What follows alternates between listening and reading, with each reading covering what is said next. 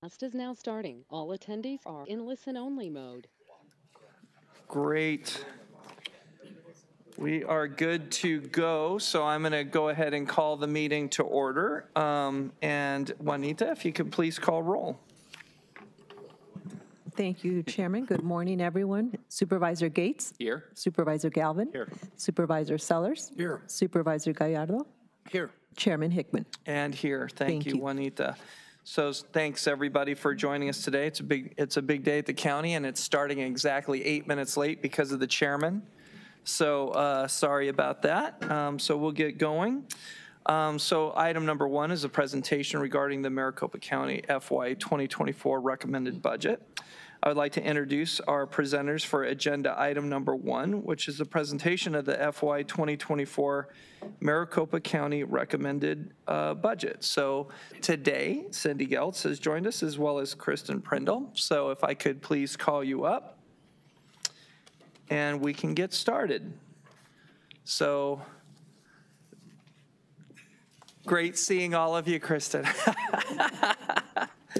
All right. Kirsten, sorry. I can never get the R and the I right. Dyslexic in the middle. So welcome. So I know that you guys have been working hard, and I'm sure that you've been showing the chiefs all the way through, but let's show the big bosses. Yes, we'll get to it. Oops, thanks, Kirsten. Okay, so today Kirsten and I are going to present the 2024 recommended budget. Our budget was prepared with the focus on the priorities from Chairman Hickman to promote sustainable services and quality of life in Maricopa County. These priorities include funding to address homelessness, the opioid crisis, job training and career development, a continued recovery from the 2019 pandemic, initiatives to support growth in our economy. We also have investments in public safety. We're adding positions to both the Sheriff's Office and County Attorney's Office. There's support for public health and continued technology improvements to enhance efficiencies and promote transparency. The budget continues the trend of making investments which are one-time in nature but provide ongoing benefits. One such investment is the utilization of the balance of our proceeds from a bond issuance from last year that will be used to make additional payments towards our unfunded pension liabilities in the PSPRS and the corrections officers' retirement plans. What that will do for us is lower the operating costs in the future. In addition, the budget includes American Rescue Plan Act funds to support programs and address affordable housing, homelessness, community health, small business resilience. We include an ambitious capital plan providing the buildings and infrastructure necessary to meet the growing demands for services. Our county is a large county with a variety of mandates and demands on it, and in order to compile this sustainable, responsible plan, we needed guidance and collaboration. We are fortunate to have had such direction provided by Chairman Hickman. His leadership and direction are so appreciated. In addition, I'm grateful for Scott Isham, who was always available to us when we needed to have any hurdles addressed, and Michelle Montillo, who helped us through the process. The entire board and their chiefs dedicated an enormous amount of time as we developed this process. As Chairman Hickman mentioned, the chiefs and deputy chiefs met with us every week, and we went through every single above-base request for each department. Their varied points of view, experience, and knowledge provided us valuable insight as we crafted this plan. We appreciate the responsiveness and the collaboration that we received from all departments, the elected officials, the presiding judge, and justice of the peace. The only way for us to get to a sustainable, balanced budget is if we all work together. As we go through the presentation, you'll see details about this spending plan. However, this slide, it depicts a few highlights. First is that there's going to be a reduction to the property tax rate. It's going from $1.2473 to $1.2044 per $100 of net assessed value. In addition, both the flood control district and the library district will also have reduced property tax rates. The budget is structurally balanced. That means that ongoing revenues are at or above ongoing expenses, so we will not be creating any liabilities for the future. It contains 2 months of reserves in our major operating funds as well as several of our special revenue funds. So we are prepared in case there's a shock to the economy. And we have funded all retirement contributions at the rates provided by the actuary.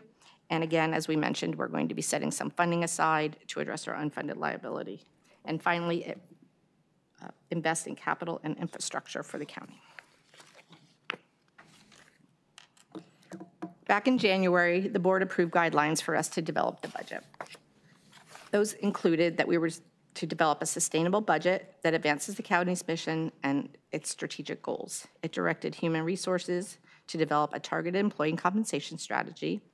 It required all departments to submit their budgets within their baseline. And it prioritized the use of one-time monies, first to set our reserve levels, second to address any cost escalation for existing capital projects.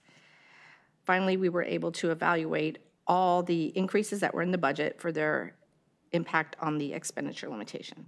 I'm happy to report that the budget that's being presented to you today is in complete alignment with these guidelines. Each year, we develop the budget with a set of assumptions. First and foremost, as we talked about previously, is that the budget needs to be structurally balanced as to not impose a liability for the future.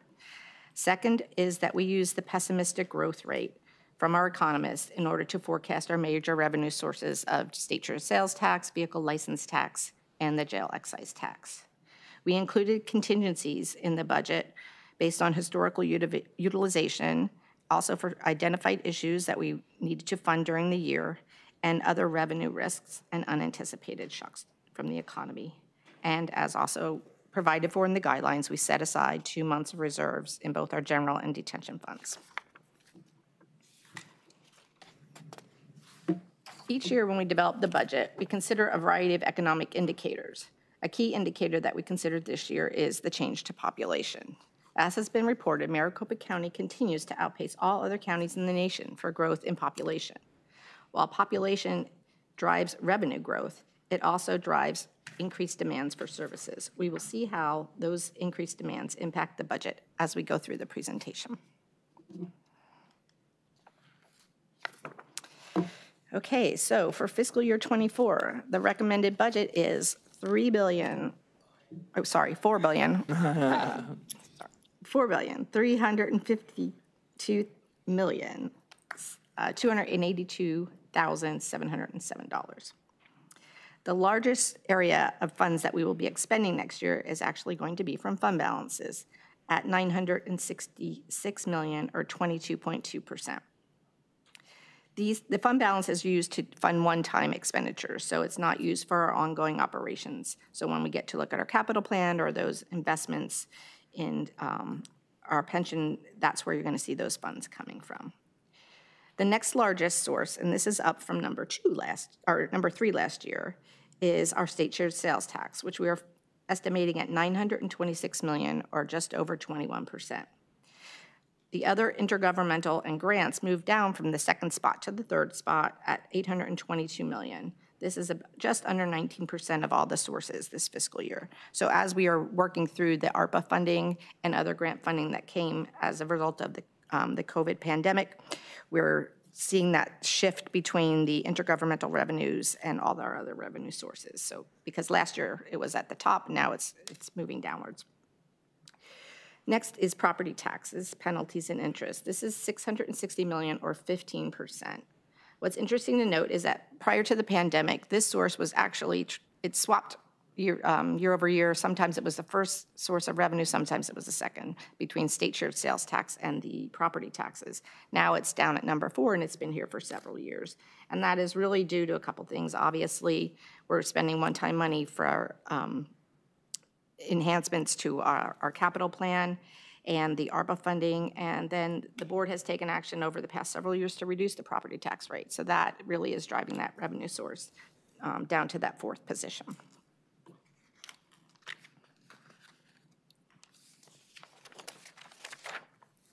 The 5th and 6th largest categories are permits, patient revenues, fees and fines, and charges for services, and that's at 7%. And then our sales tax, which is actually our jail excise tax, and that is at 6.21%. The 7th largest source is our vehicle license tax, state share vehicle license tax at $225 million, or about 5%. And the last two revenue sources are our highway user revenue funds at 3% and miscellaneous interest and other revenues at $22.7 million, or just under 1%.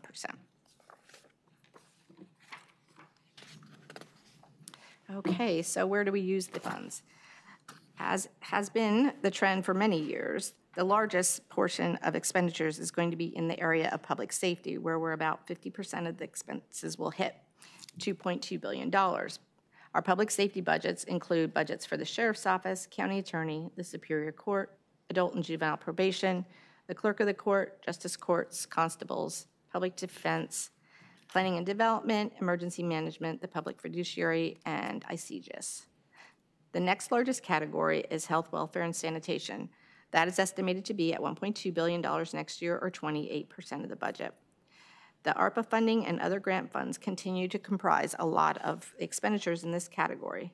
The departments in this area include correctional health, public health, human services, environmental services, air quality, the medical examiner, and animal care and control. In addition, this category includes large expenditures that the county is mandated to pay to the state of Arizona for healthcare costs. The next largest category is our general government category, which includes the assessor, the recorder, elections, the treasurer, the Star Call Center, county management, the board, clerk of the board, internal audit, and all the central service departments. The expenditures here are actually down from the prior year, about $30 million at $615 million, or 14% of the budget. And that is due to the completion, or the completion of the admin building revamp. Expenditures for highways and streets are the next largest categories, and their projects is 6% of the budget, or about $262 million. And rounding out the expenditures are culture and recreation for our Parks Department, and education, which is our county school superintendent's department. On this slide, we're illustrating, in essence, that large use of fund balance. So here we see of our expenditures in fiscal year 24, we have about $2.5 billion, almost $2.6 billion of operating expenditures and $1.8 billion of non-recurring expenditures.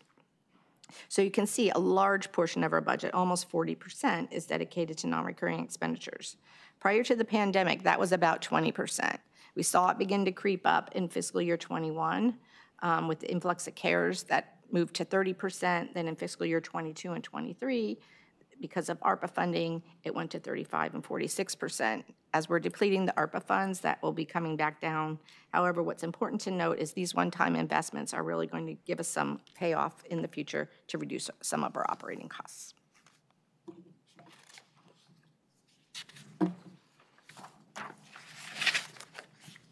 As we talked about earlier, we are seeing large increases still in our state shared revenues. Our forecast reflects continued growth above the budgeted level for all of our major revenue sources in fiscal year 23, as you can see on the graph. For fiscal year 24, we're going to build on that, but due to the uncertainty of the sustainability of the growth, and similar to what we did in fiscal year 23, the budget continues to dedicate a portion of these revenues for one-time expenses rather than building our operating budget up to the level of this revenue source. Due to economic uncertainty and growing concerns with inflation, all of our revenues were budgeted by applying the pessimistic inflator to our 23 forecasted revenues.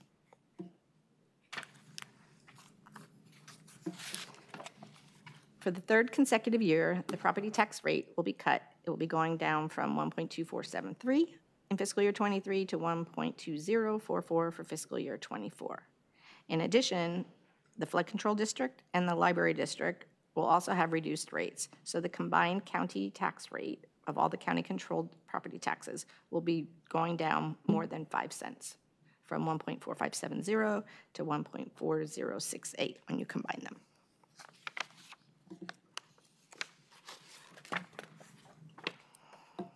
As you're aware, the Arizona Constitution establishes a limit on the amount of primary taxes that can be levied. The levy for fiscal year 24 is $659 million. This represents 73.9% of the maximum levy allowed. The maximum levy for the county in fiscal year 24 is $891.9 million. So we're about $232.8 million below the maximum amount that we could levy. A quick question. I think I've Chairman? asked this question every single time we do it. Where are the other counties with this? I know that there are several counties that are right at their expenditure limit. Where are we sitting in relation? Mr. Chairman, I think I came prepared this year for this question. Let's see. Several counties are below their maximum levy, below what we are. So Greenlee, Pinal, Cochise, Gila, and Mojave, they're all below where we sit. And this is based on last fiscal year as well, because we don't know the levies yet for the fiscal year 24. So the balance of the counties, Pima, Santa Cruz, Yavapai, Navajo, Graham, Yuma, La Paz, Apache, and Coconino are all levying more than we are as a ratio to their maximum levy, with La Paz, Apache, and Coconino being at 100%. Okay. Mr. Chair? Yes. Bill? Thank you. Cindy, I want to ask you this because clearly, so the rate, this proposed budget has a lower property tax rate, but we'll get in these debates with some of our friends about whether, what's your assessment? Is that an accurate statement to say that we'll be cutting people's property taxes if we approve this budget? Mr. Chairman, Supervisor Gates, so this is a truth and taxation rate. So really what it's saying is, in aggregate, the properties that were taxed last fiscal year, again, in aggregate, their levy will be the same in fiscal year 24. And the only increase to our levy is really for any new property that was added to the rolls. However, for any individual taxpayer, it's going to vary, because it really is going to be based on how much their assessment went up relative to every other property owner. So in a generalized statement, yes, the property taxes should be at the level that they were last year, not an increase. Thank you. And Mr. Chair, and there's a limitation as well under state law on how much the valuation can go up. Is that right? Mr. Chairman, Supervisor Gates, yes. So for residential property, it cannot increase, the valuation cannot increase more than 5%. Even though maybe the actual value has increased, it won't correct. as it relates to the assessed value. That is correct. Okay, great. Thank you, Mr. Chair. Mr. Chairman? Jack? Yeah, and this may be something you get to later, but looking at public safety being 50% of our budget and 40% of our revenue is non-recurring, how much of the public safety budget is non-recurring? Mr. Chairman, Supervisor Sellers, when we get to the capital slide, I think our capital investment's about 40% of our capital projects, which is really that non-recurring funding. About 40% of that is associated with public safety. A lot of our other non-recurring expenditures are associated with the ARPA grants, so those are actually primarily in the healthcare area, the health, welfare, and sanitation. Okay. All right. Okay, so just as a reminder, though, in August, we're going to be updating this slide once we get all the tax rates from all the taxing jurisdictions in the county. But last fiscal year, the county's primary property tax was 11.44% of all the taxes levied in Maricopa County. Okay, so a little bit more about the American Rescue Plan Act funding. So as you may recall, this was signed back in March of 2021, and it provided the county with $871.2 million worth of funds. The county to date has allocated 100% of these funds based on actions that the board has taken to approve the spending. To date, we have spent about, and this is through March, sorry, we have spent $333.9 million, and we're forecasting to have spent about $377.1 million by the end of fiscal year 23. The remaining $494 million is included in the budget as one-time spending, and all funds must be obligated by the end of calendar 24 and spent by the end of calendar year 26. This pie chart illustrates how the funds for this ARPA funding have been appropriated. It's primarily used to respond to the negative impacts of the pandemic, including support to communities, households, small businesses, nonprofits, and the public sector to recover from the economic impacts. We're also using some funds to invest in water, sewer, and broadband infrastructure. The largest amounts allocated include $275.2 million for individuals and families, $224.8 million for the public health response, and $156.4 million for affordable housing. The departments that use this funding primarily are the Public Health Department and the county's Human Services Departments. Mr. Chair. Bill first. Thank you. Sorry, Mr. Vice Chairman. Yeah, maybe we had the same question. I'm wondering on this, do we have any data? Do the feds have data as far as what the division of the expenditures among these different categories is on a national basis? Mr. Chairman, I'm not aware. I will look into, I'm sorry, Mr. Chairman, Supervisor Gates. I can look into that and get back to you on how other counties have utilized their funding. If we can get information back. Yeah, that'd be great. We all submit reports. And just to be clear, there was no requirement under ARPA that a certain percentage go into these different categories, right? It was just, it needed to be in one of these categories. Mr. Chairman, Supervisor Gates, I'm not aware of any requirements. Okay, thanks. Jack. Some of the discussions going on in Washington right now around the debt ceiling, they're talking about possible clawbacks to COVID funds. Do we see any of that impacting anything that we're doing here? Mr. Chairman, Supervisor Sellers, I've not been apprised of any funding that's in danger as a result of that. Okay.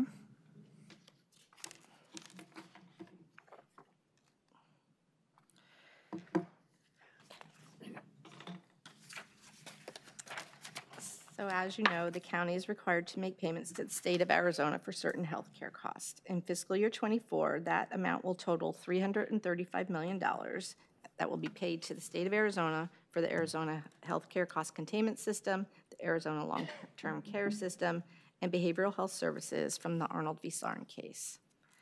In addition, due to action taken in the legislative session, this most recent session, Maricopa County is now the only county in the state that is required to make payment for juvenile corrections. The total for that is expected to be $6.7 million in fiscal year 24. The total amount of the county's the general fund operating budget that it will be remitted to the state will be 18.2%. That is up from 17.7% in fiscal year 23.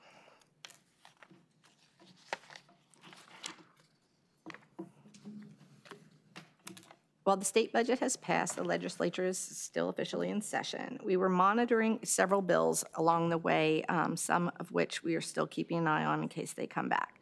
The first is a constable salary increase, which would add expenses to the county budget for next year.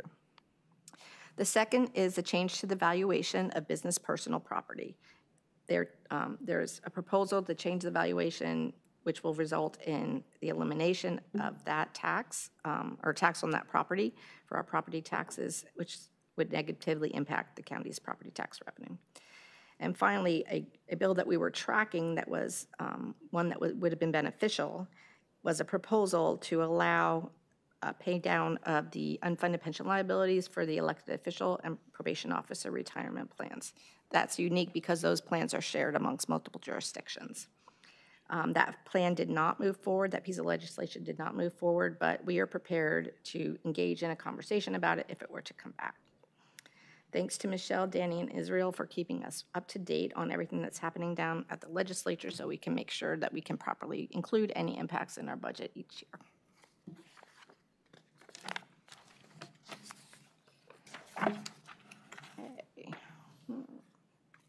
So before I turn it over to Kirsten, she's going to go through all the departmental budget changes. There are several changes that are countywide in nature that I wanted to just touch on. We're not going to show these on each slide.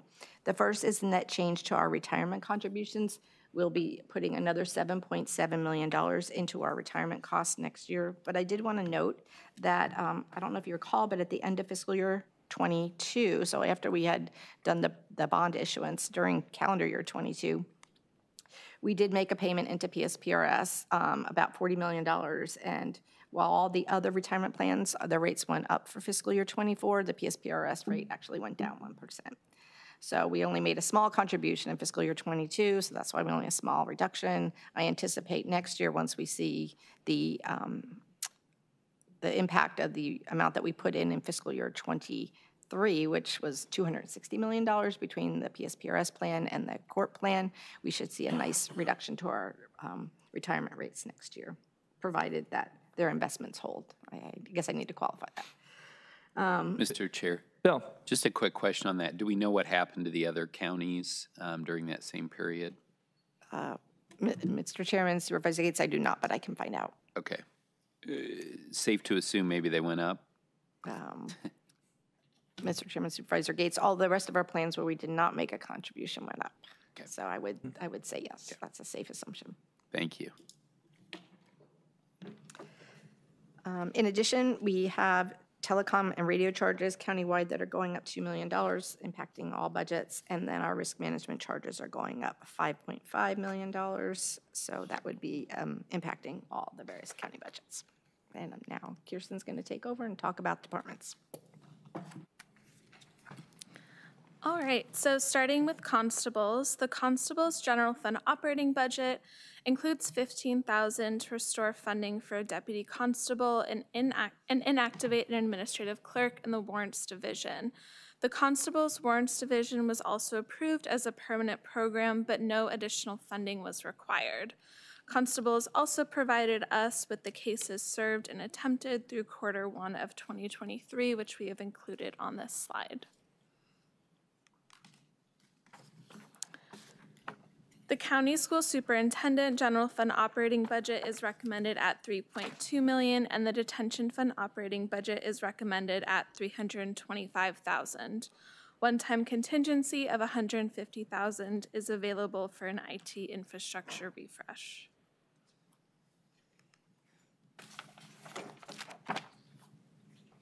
The Sheriff's Office General Fund operating budget includes additional funding of $5.9 million for overtime and overtime benefits, $2.6 million for staff and ongoing maintenance costs for the records management system community-aided dispatch system upgrade, $2.7 million for IT-related costs, $2.1 million for vehicles repairs, maintenance, and fuel, and $424,000 for 6 more deputy service aide positions.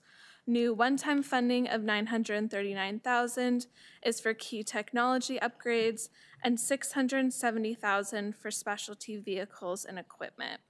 In the equipment services budget, there's also $3 million for new vehicles for patrol, the deputy service aides, and an aging vehicle replacement. The RMS CAD system upgrade is approved as a capital project for $7.9 million, and contingency of $3.7 million has been set aside for the fixed-wing airplane. The compliance budget includes $1 million for a contract increase for investigative services, $763,000 for 4 civilian investigator positions and contract civilian investigators, and $305,000 for IT upgrades for body-worn camera integration with Evidence.com and text archiving. The equipment services budget includes $1.4 million for vehicles for the investigator positions, and the Axon body camera and taser refresh contract renewal is in contingency until the contract is finalized. This slide shows the total cost of Melendres by category over the years. Through fiscal year '22, the county has spent $200.5 million. The estimated FY23 spending is $34.3 million, and the FY24 budget is $38.6 million, bringing the total to $273.4 million over the past 16 years. As shown in the upper left-hand corner of the chart, the top 3 costs are spending within the Sheriff's Office, monitor and related costs, and plaintiff attorney fees.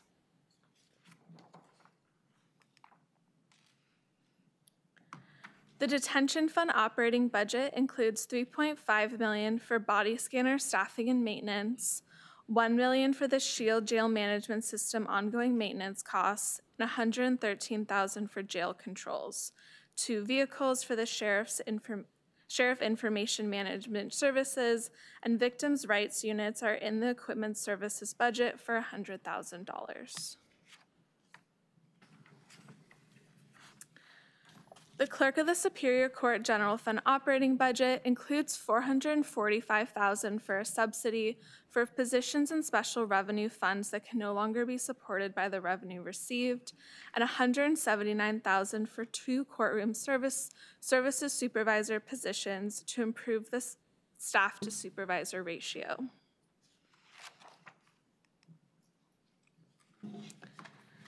The Adult Probation General Fund operating budget is increasing due to reduced allocations to the fee fund as a result of declining revenues for $1.6 million and probation case management system positions for $455,000.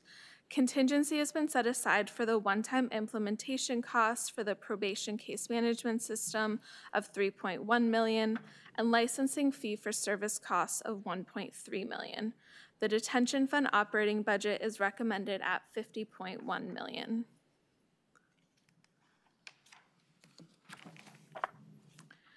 Juvenile probation did not request any additional funding. The general fund operating budget is recommended at $26.4 million, and the detention fund operating budget is recommended at $40.1 million.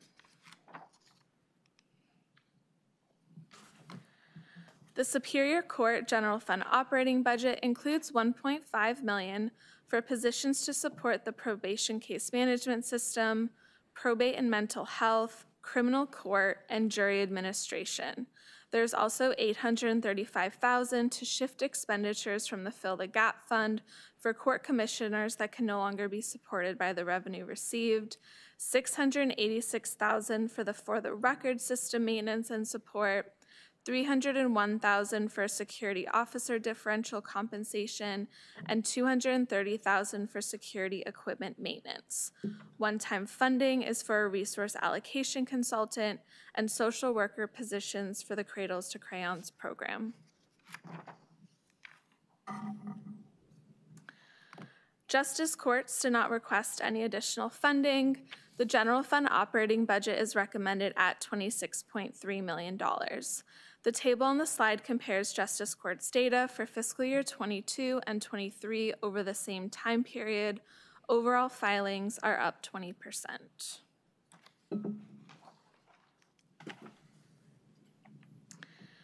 In emergency management, the contract renewal for the security guards resulted in additional funding of $100,000 needed for pay increases and a night supervisor.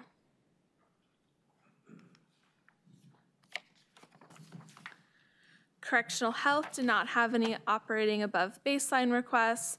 They requested $3 million for their electronic health record system upgrade, which has been recommended as a capital project.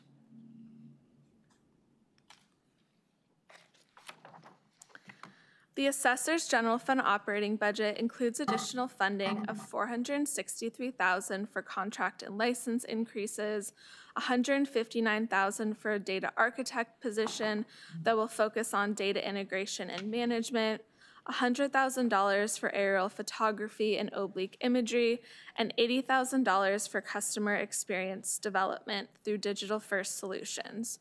One-time funding of $646,000 is for the continuation of digital first solutions to automate processes for address validations, configure application programming interface platforms, automate applications, and deeds processing.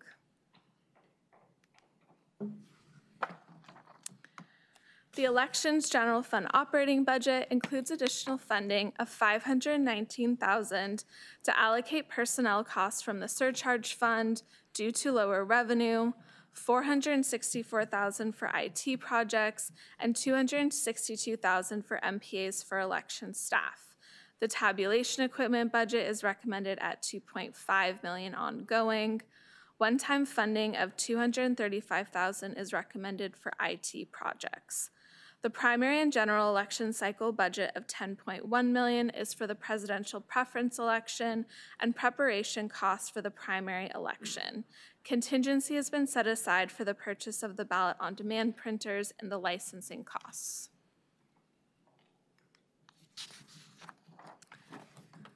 The Recorder's Office General Fund budget also includes funding of $649,000 to allocate IT personnel from the surcharge fund due to lower revenue, plus additional funding of $295,000 for recording software, document management, and website refresh annual licensing, $260,000 for constituent services software projects, and $260,000 for AI software for voter registration and recording documents. One-time funding of $1 million is for the Recorder website refresh, recording database application update, cubicle refresh, and server room decommission.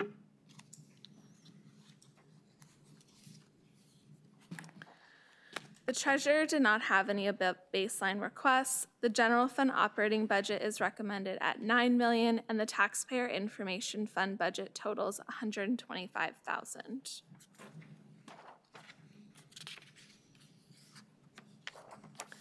The County Attorney General Fund operating budget includes $1.5 million for 21 new positions.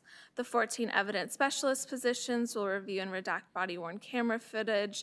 The 2 community affairs coordinator positions will allow MCAO to expand community outreach efforts, and the 5 civil positions will provide support for the increased public records requests and digital civil litigation needs. The Public Defense System General Fund operating budget includes additional funding of $7.4 million for the Adult Criminal Contract Council rate increase and $1.2 million for an investigator rate increase. One-time funding of $500,000 is for the office space expansion project in the Downtown Justice Center.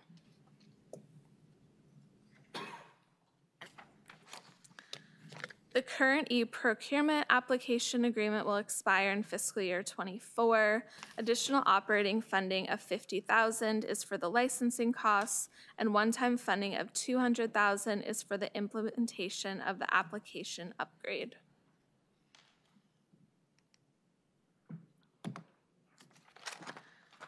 The Animal Care and Control General Fund operating budget remains flat at $945,000.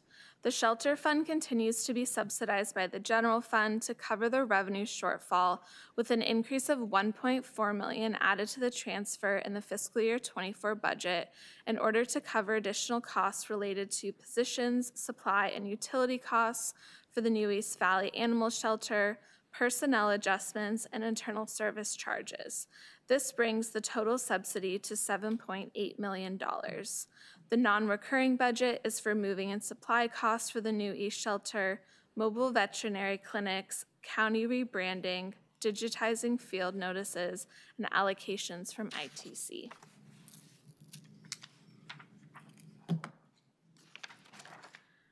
The Environmental Services General Fund operating budget is increasing by $281,000 for vector control positions, lab supplies, vehicle fuel, and maintenance. The operating budget also includes $190,000 for repairs, maintenance, and equipment rental for erosion control at the landfills and repairs and maintenance at the transfer stations. The vector controls fogger replacement budget is increasing by $17,000 due to price increases for the equipment. One-time funding of $648,000 is for vector control equipment, lab space build-out, and a vehicle for one of the new positions. $408,000 is for erosion control for post-closure care at the Queen Creek and Rainbow Valley landfills, and asphalt repair and maintenance at the Cave Creek transfer station.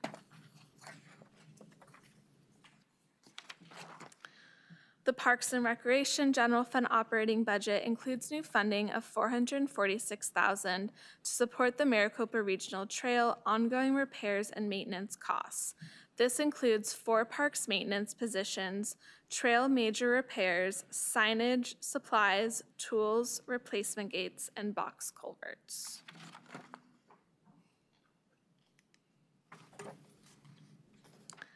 The Human Resources General Fund operating budget includes additional funding of $145,000 for the increase in the number of background checks, $15,000 for Biz Library training videos cost increase, $75,000 for recruitment efforts, including another county job fair, and $100,000 for the succession planning program.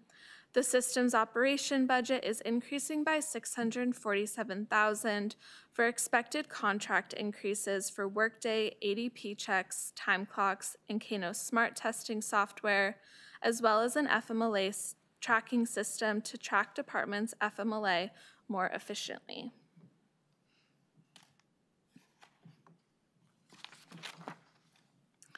The OET General Fund operating budget includes $158,000 for expansion of cybersecurity tools due to increased demand for licensing, servers, software, and data streams. The major maintenance operating budget increase is for expansion of Okta for use by all county departments for $358,000 and licensing renewals for cybersecurity tools that were previously purchased as 3-year agreements using CARES funding for $1.1 million. New one-time funding is for the continuation of digital county initiatives, allocation of project managers' salary and benefits from the internal service funds, and the ServiceNow customer expansion.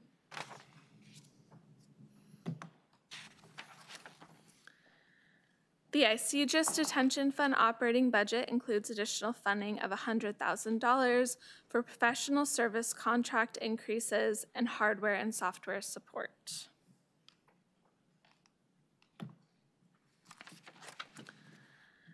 The Facilities Management General Fund operating budget is increasing by $4.9 million for 3 new positions to manage 430,000 square feet of space coming online in fiscal year '24, repairs and maintenance costs primarily due to contract rate increases and utility costs.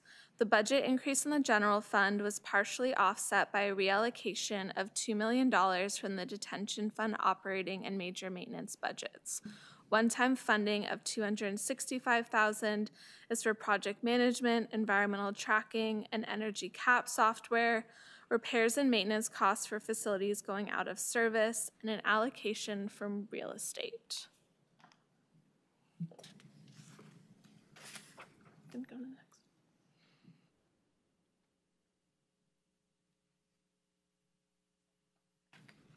Oh, too far. Okay. Wrong way. Can you get it to go back? I think it's that one. Yeah, I can't go back. Maybe I'm not supposed to talk about it.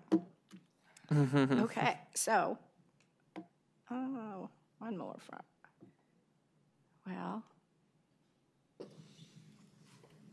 Well, there we go. There we go. All right. So the last department that we're going to highlight is our department. It seems interesting that it just wouldn't show up there. I am grateful for your willingness to fund this request. We added mid-year a special projects manager to our team, Vicki Hansen, and she has just been invaluable helping us sort through some of the items that we're dealing with this year, and we are so happy to have her here, and I'm very grateful that you were amenable to funding this request for us. Mm-hmm.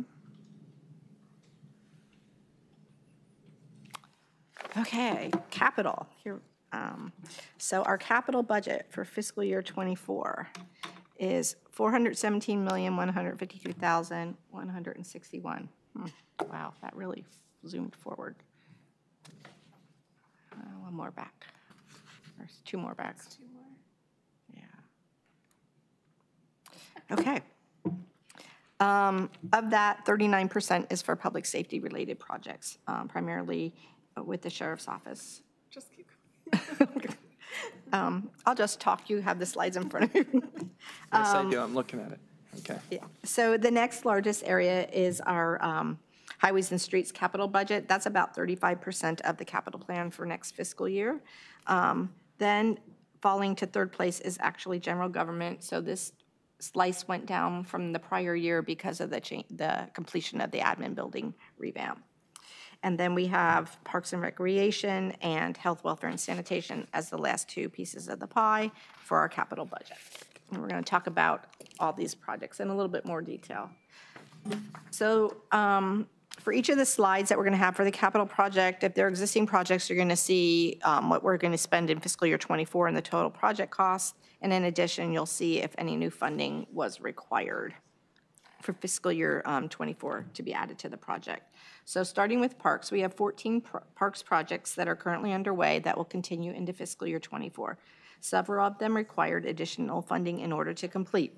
They include the boundary fencing at an additional $350,000, host sites for $200,000, parks day use for Hacienda Usury and White Tanks, that totals $390,000, and then an additional $13.8 million for the Vulture Mountain project for construction. That would be construction of day use facility, parking areas, trailheads, trails, restrooms, entry stations, ramadas, and playgrounds.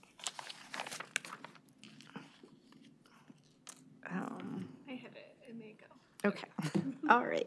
So there are 3 new parks projects. They total $1.6 million.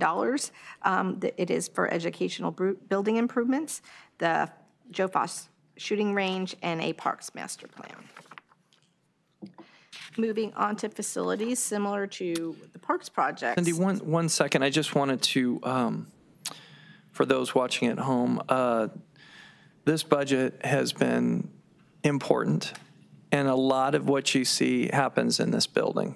But what I had a chance to be able to go out and attend the Parks Board meeting when they were going over the budget and the recommendations, and they wanted to just give their thanks to this board about how important we feel the parks is.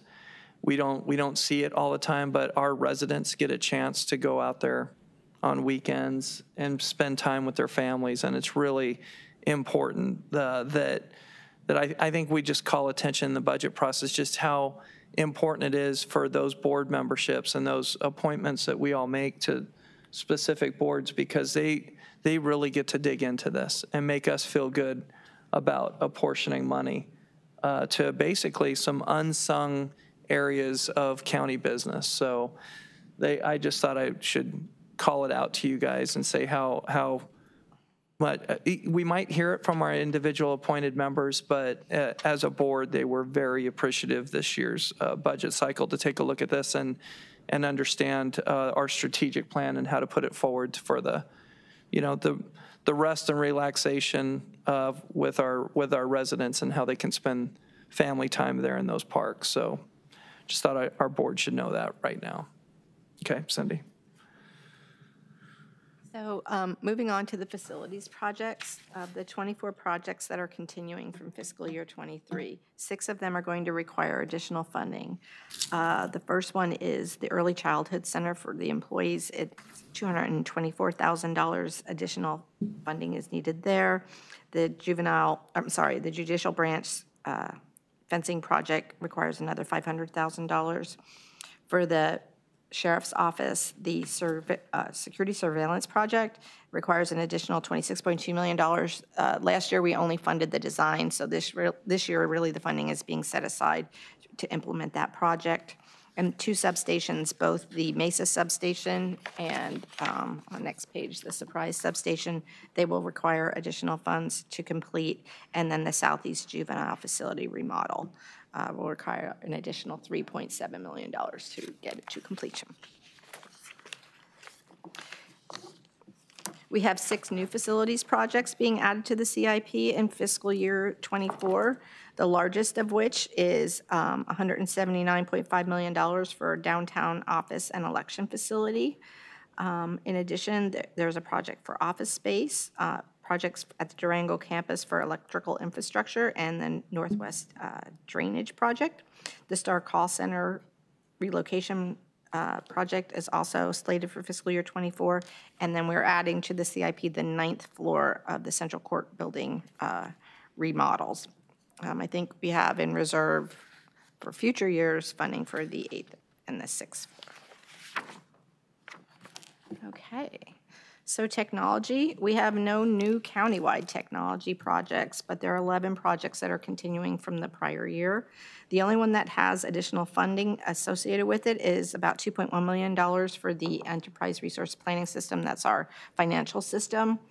This is part of an upgrade process that we have ongoing. So while it is in addition to this project cost, we're really shifting funds, transferring funds from our operating budget to the project in order to be able to complete that. So no new resources were needed for that. There are 2 department-specific new projects, though, for fiscal year '24. As Kirsten mentioned, we have the CAD RMS system, the computer-aided dispatch system for MCSO at $7.9 million, and the Correctional Health Services electronic medical records or electronic health record system for $3 million. Even with our robust capital plan, we still have about what's been tagged with a $1.5 billion price tag for several unfunded projects that are known but not yet funded or do not yet have funding set aside in reserves. And they're all listed here on this slide. Okay, so FTEs. So as you can see, the number of FTEs actually is going up again in fiscal year '24. We're going to 15,079. So it's about a little bit more than 250 more than what was in last year's approved budget. Some of these positions were actually added during fiscal year '24, so they're not all new to the budget cycle. Some have been added, added during fiscal year '23. So they're not all new to the budget cycle, but some of them are. The largest areas, and I think Kirsten talked through most of these, but we have the Sheriff's Office. So they're having an increase of 73 overall net new positions between the fiscal year '23 and fiscal year '24 budget. 46 of those are those security officers to run the body scanners at the jails. We have additional civilian investigators, both added in fiscal year '23, as well as several new for fiscal year '24 and IT positions. The Transportation Department added 52 positions since last year. It'll be 41 of which are roadway technicians for cross-training and standardized traffic controls. The Superior Court's year-over-year change from the budget perspective is 48 positions. About half of those actually are in the IT area. And those are the largest areas of increase between the 2 years. Before we move that slide, thank you for putting this slide in, because I've asked questions, versus where we were in 2008 versus where we are now. And I talk a lot about economies of scale, especially when other people talk about the growth of government and the services provided to an ever-expanding population. And that's just, I know it's just rudimentary math, but if you take a look at where we were with the number of people working here in 2009 with a smaller population versus where we're at right now, the significance of that really shows economies of scale when it comes to workforce. It also shows just how much investment this county has made in technology, new processes and procedures in order to provide, a great service level to our community, to continue to get projects built, to continue to offer services to our county residents. So it's gone from 3.84 to 3.17 workers to support the growth of the county. So I think that this is a very important slide for the public to see when we're asked about what we do in a job. So my thanks to our county manager and our former county managers for putting us on this path. And we just have a lot of motivated people that probably are doing a lot more with having fewer people to do it with. And I appreciate the county employees to continue to keep getting this done. So, sorry, I keep taking you off your game, but this was an important one for me to show the board. Okay. So to summarize, the budget aligns with the board's guidelines. We set the tax rate at the truth and taxation rate. The combined rate is going down about 5 cents. between the county, the flood control, and the library district. It maintains structural balance in our major funds. It has 2 months' worth of reserves set aside, and all our retirement increases are, the actuarial rates are funded, and we are also paying down some additional unfunded liability in our public safety and correction officers' retirement plans, and we are making large investments into our capital and infrastructure in order to maintain services and have buildings and technology available to provide services.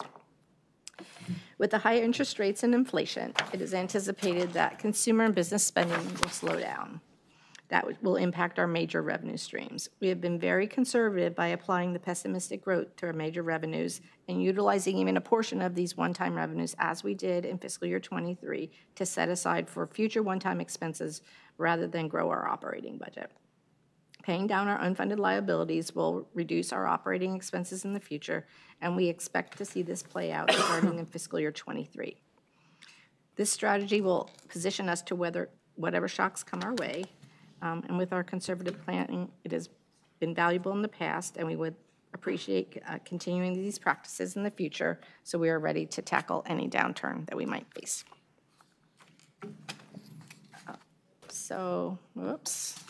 What's left? So today, we are hopeful that you will approve the tentative budget for fiscal year 24.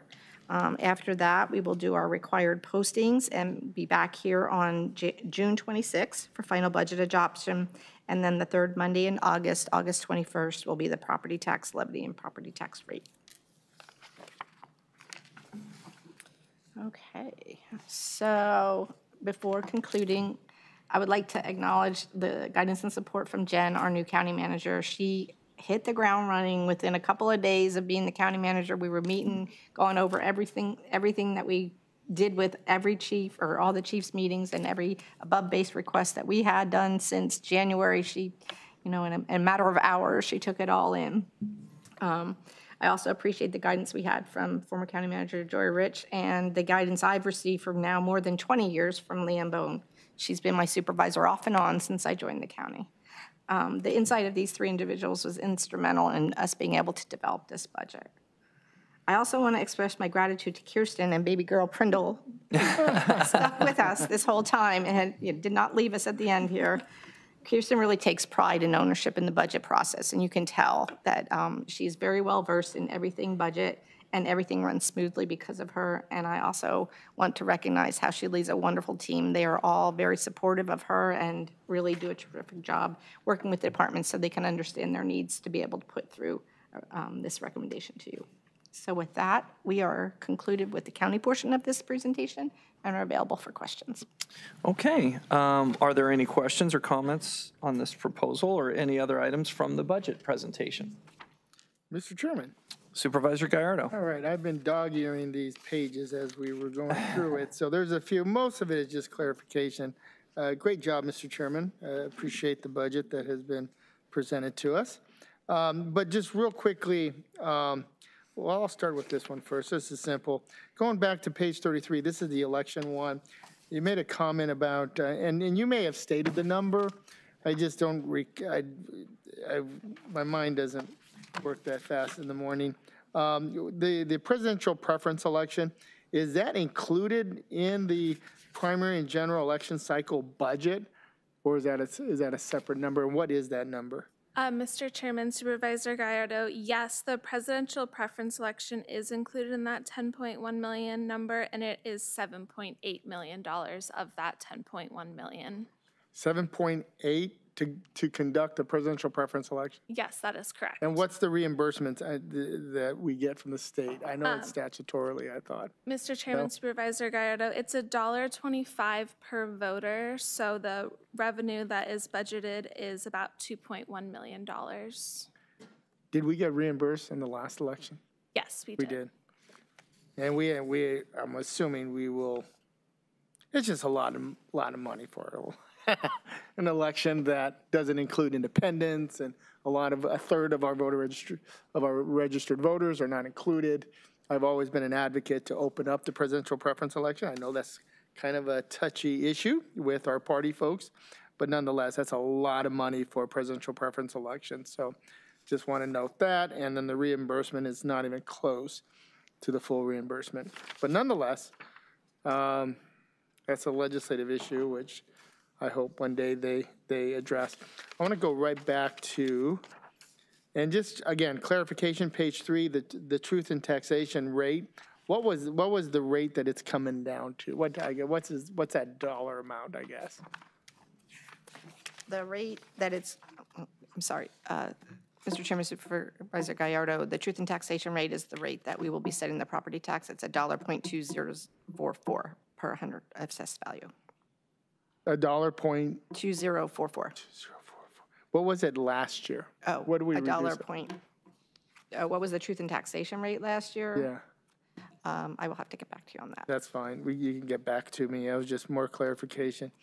And in terms of the overall budget, I get it. It could be a wash for some. But nonetheless, what would be, I guess, the overall reduction within our budget if we reduce it?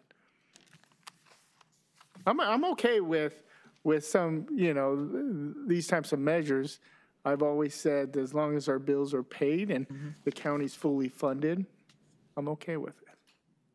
Mr. Chairman, Supervisor Gallardo, the overall county budget, how much is it going down? Yeah. It's going down $114 million. $114 million?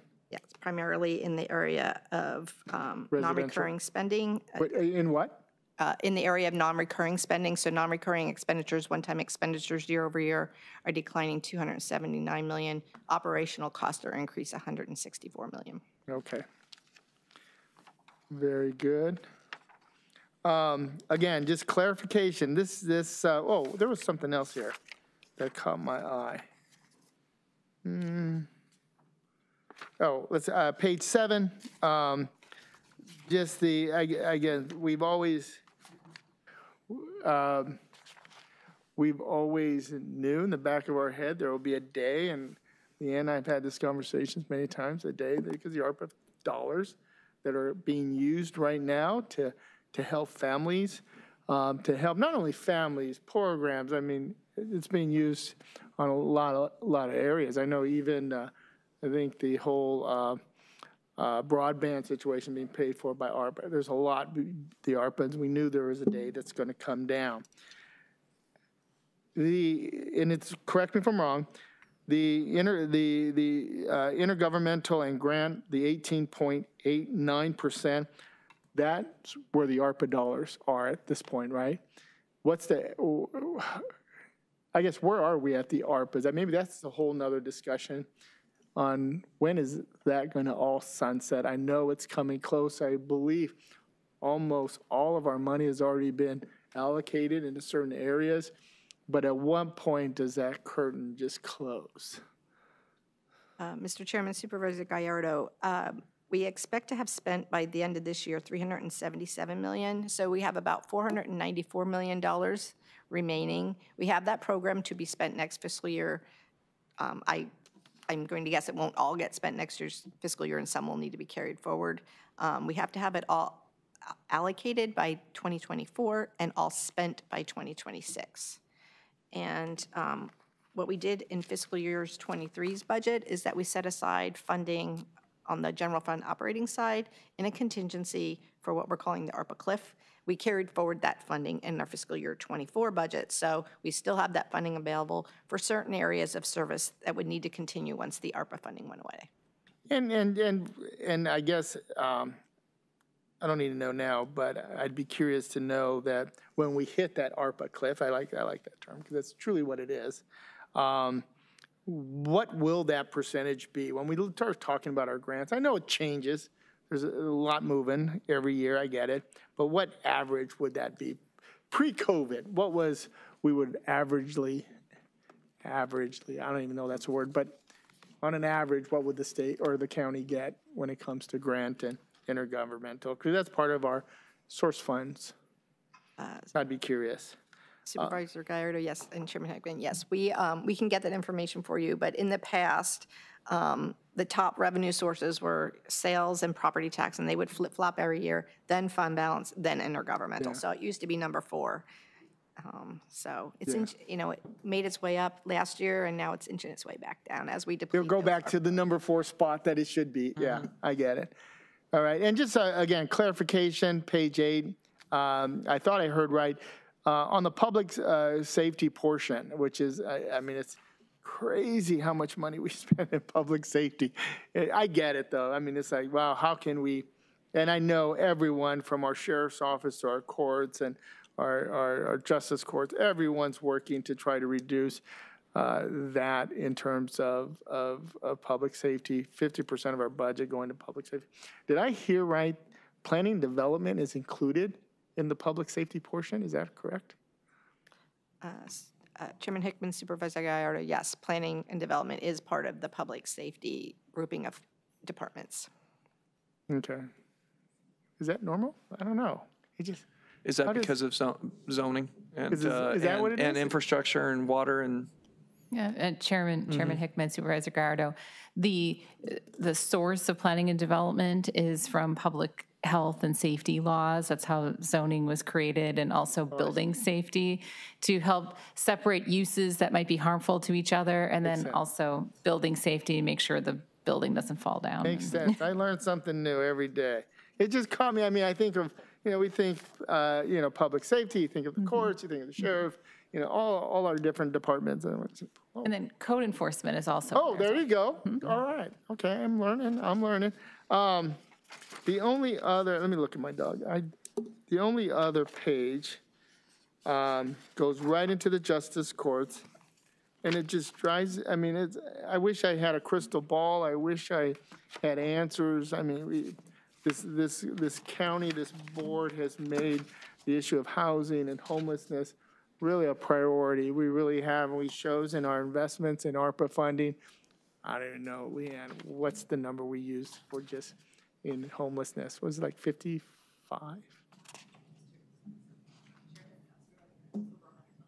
Over 100 million we put in just trying to address folks that live right out here, in not only in the zone, but all over in every one of our districts. Homelessness is an issue. And it seems like it just gets worse. We spend over $100 million, and it seems like it gets worse. I wish I knew how to address this issue, and how do you reduce the number of folks that are on our streets. I just don't have answers. I look at the justice courts, an increase of 20%.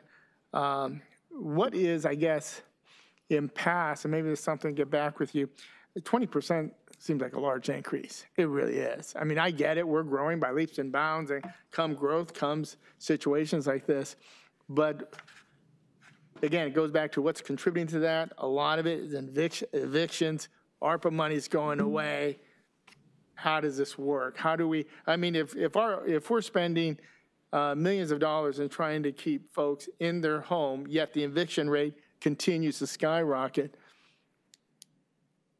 what happens when the ARPA money goes? We have a number of folks that are out on the street right now. Does that number go up? The ARPA money's gone. So now, how are we addressing this issue of housing and homelessness? So those are the things that stick in my mind. I'd be curious to know, maybe this is a conversation I have with the justice courts in terms of their data and their info. It just seems, that's a lot. A 20% increase is a lot. And you have, 49% of the cases are evictions, people being thrown out of their homes. Home prices aren't going down, rental fees, or, that ain't coming down anytime soon. So those are the things that kind of stick in my mind as we address the budget. Again, we can't solve all the issues, but housing and homelessness continues to be tops. I've always said this when folks would ask me, what am I working on at the county? This is prior to COVID. I always said housing was the #1 issue in Maricopa County. It really was. And since COVID, it has tripled, quadrupled, and the need for affordable housing, the need for homelessness is just quadrupled as well. We spent over $100 million, and it's gone worse. So those are the things I think about when I address this budget. With that, Mr. Chairman, those are all the questions I have. Thank you, ladies. Great job. And thank you, Mr. Chairman, for the budget. As per the usual, Steve, I swear you have the most fiscal conservative viewpoints when we're talking about a budget. I need a red tie, brother. I need a red tie. You amaze me on some of that. And you're also talking about, after the pandemic, the massive amount of growth rate, that is occurring here, and residents coming and chasing better and better jobs that are coming here. So, and that creates a higher rent problem.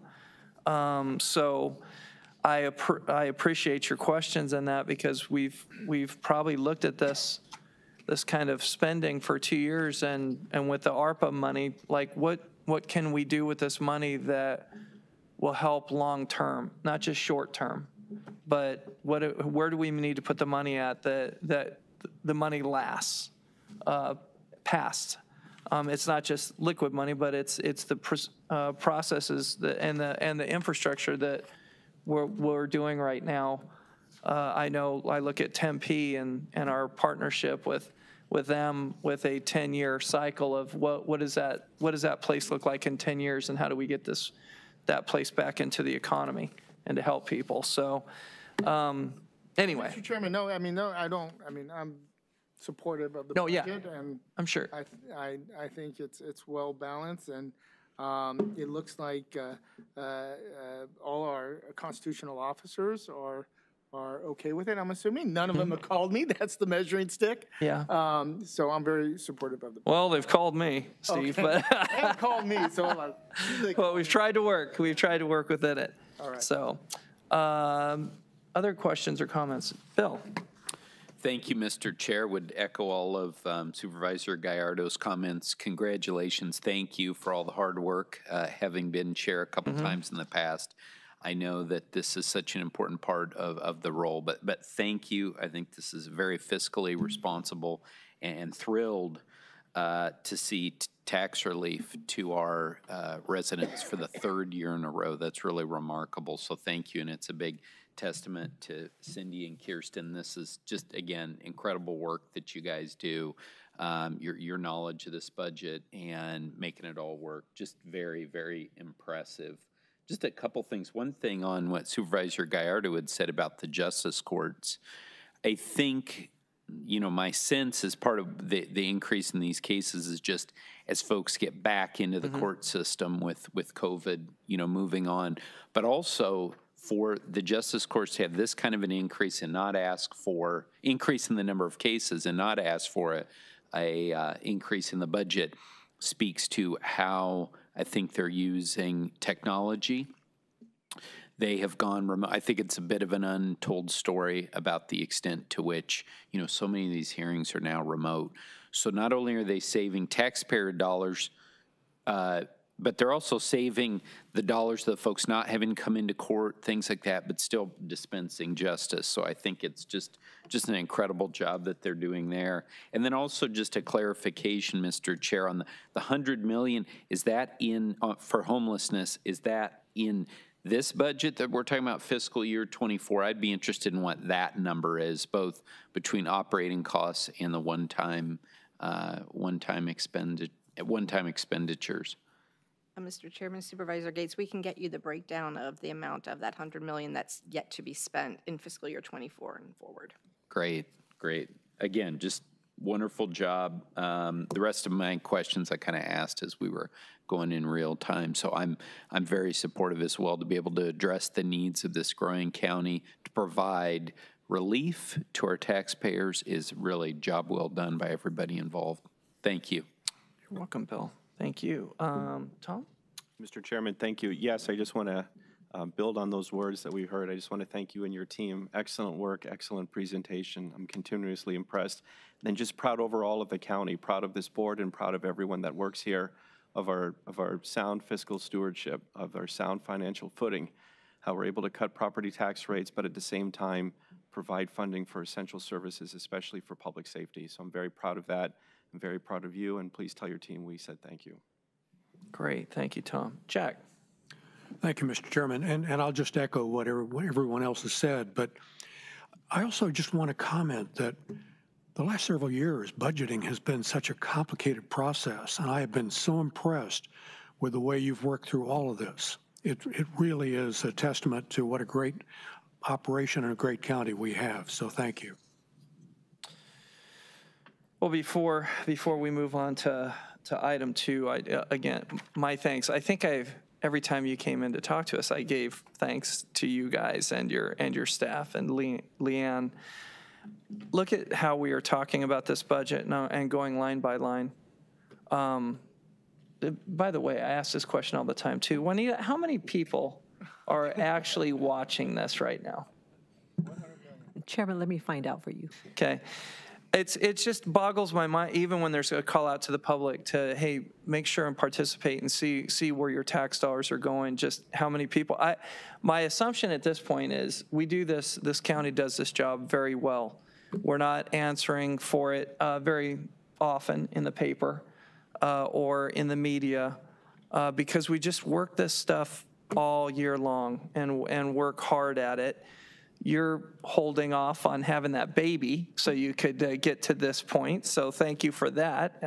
I've talked about that over and over again, like, hey, don't stick around too long. But I guess a question to our new county manager. You've been with the county a long time, and now you're in this spot.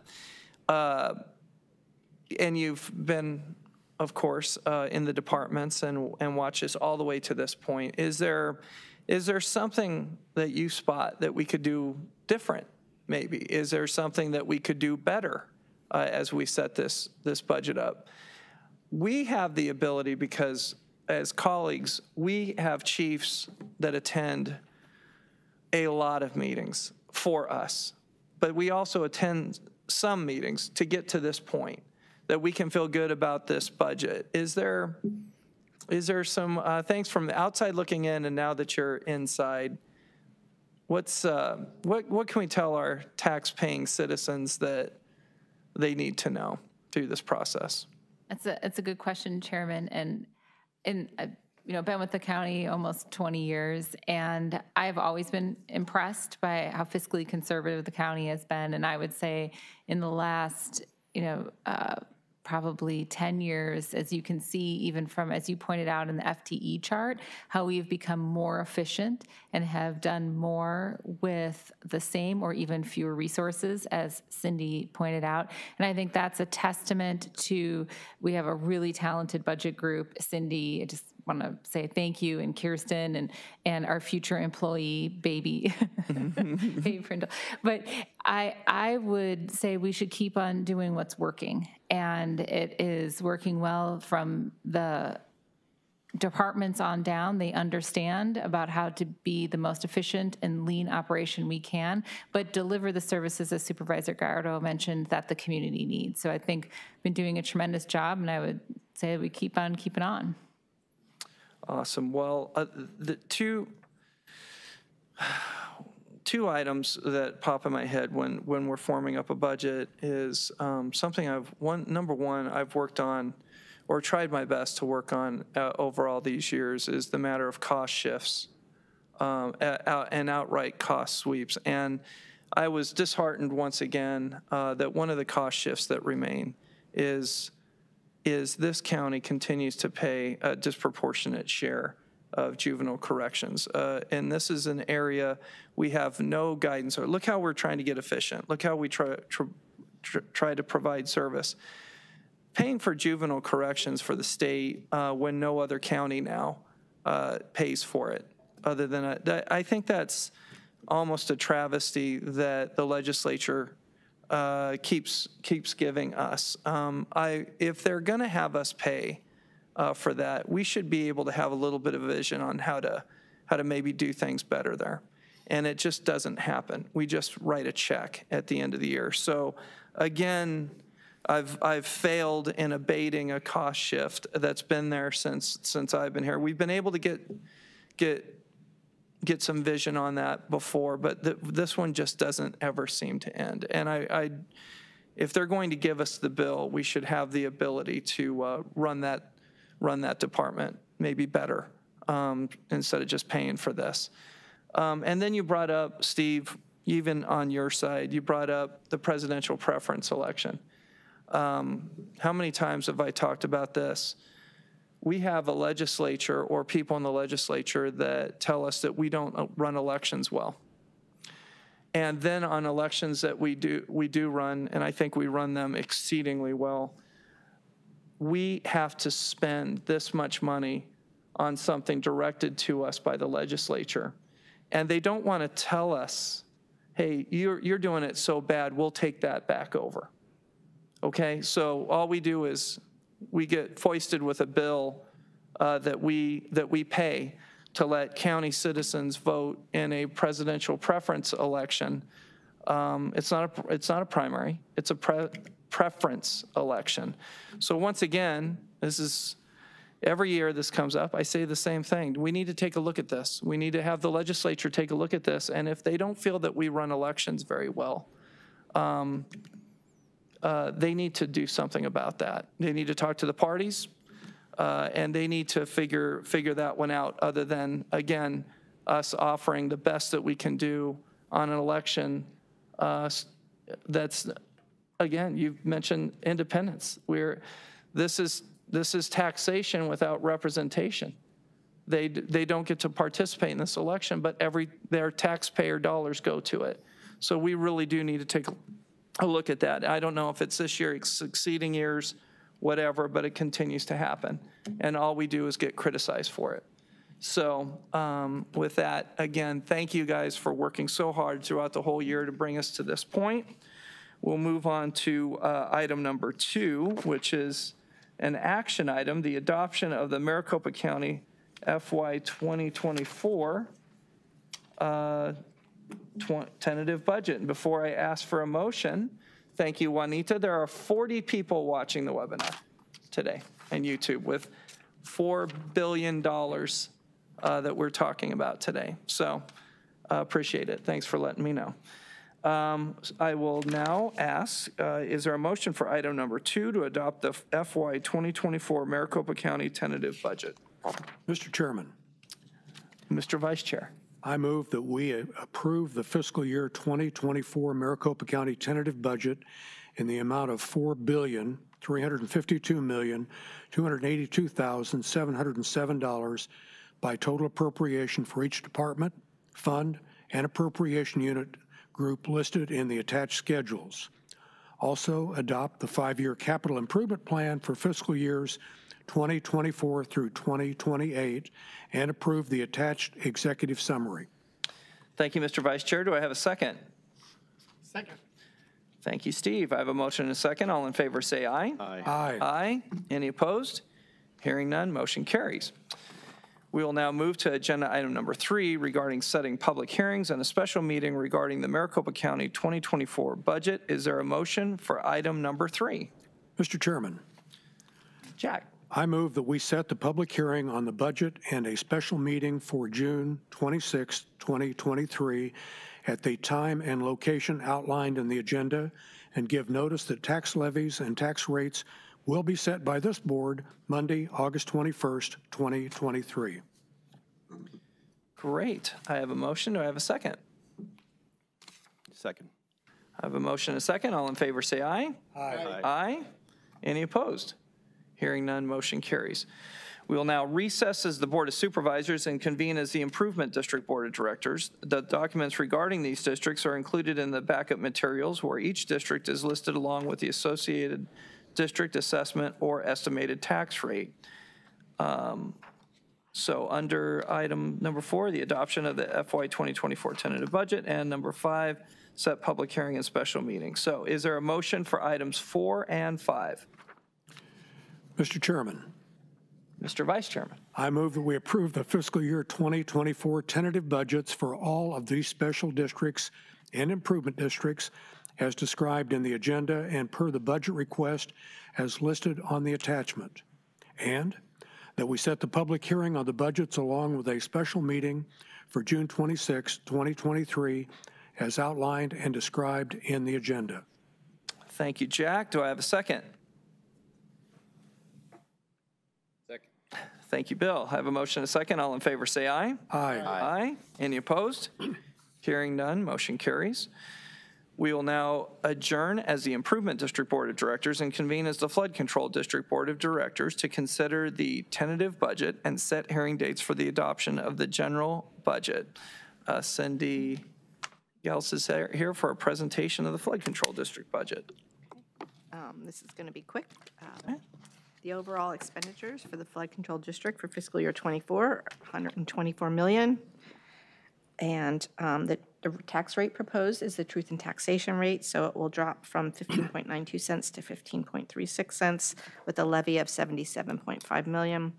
The CIP for the Flood Control District is $77.6 million, and the total of the 5-year CIP is $557 million. Great, thank you, Cindy. Thanks for the presentation. Are there any questions? No questions. Okay. So I'm asking for a motion, I believe, on item number 6. Mr. Chairman, Yeah, Jack. I move that we approve the fiscal year 2024 Flood Control District tentative budget in the amount of $126,307,391 for a total appropriation for each fund and appropriation unit group of the Flood Control District, and that we set the public hearing on budget and a special meeting for June 26, 2023, as outlined and described in the agenda for the Flood Control District. Great, thank you. I have a motion. Do I have a second? Second. Thank you, Steve. I have a motion and a second. All in favor say aye. Aye. Aye. Any opposed? Hearing none, motion carries. Did I get a little bit in front of myself? Is it 7 and 8? Yes, We that just is do for that 7 and motion? 8. Great, thank you. I didn't call it out, sorry. It's a little bit hard.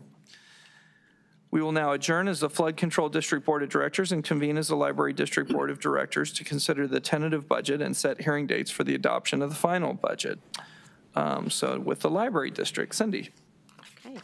The Library District budget for fiscal year '24 is just under $36 million. The proposed tax rate is going from 5.05 cents to 4.88 cents per hundred of a net assessed value for a levy of $26.7 million.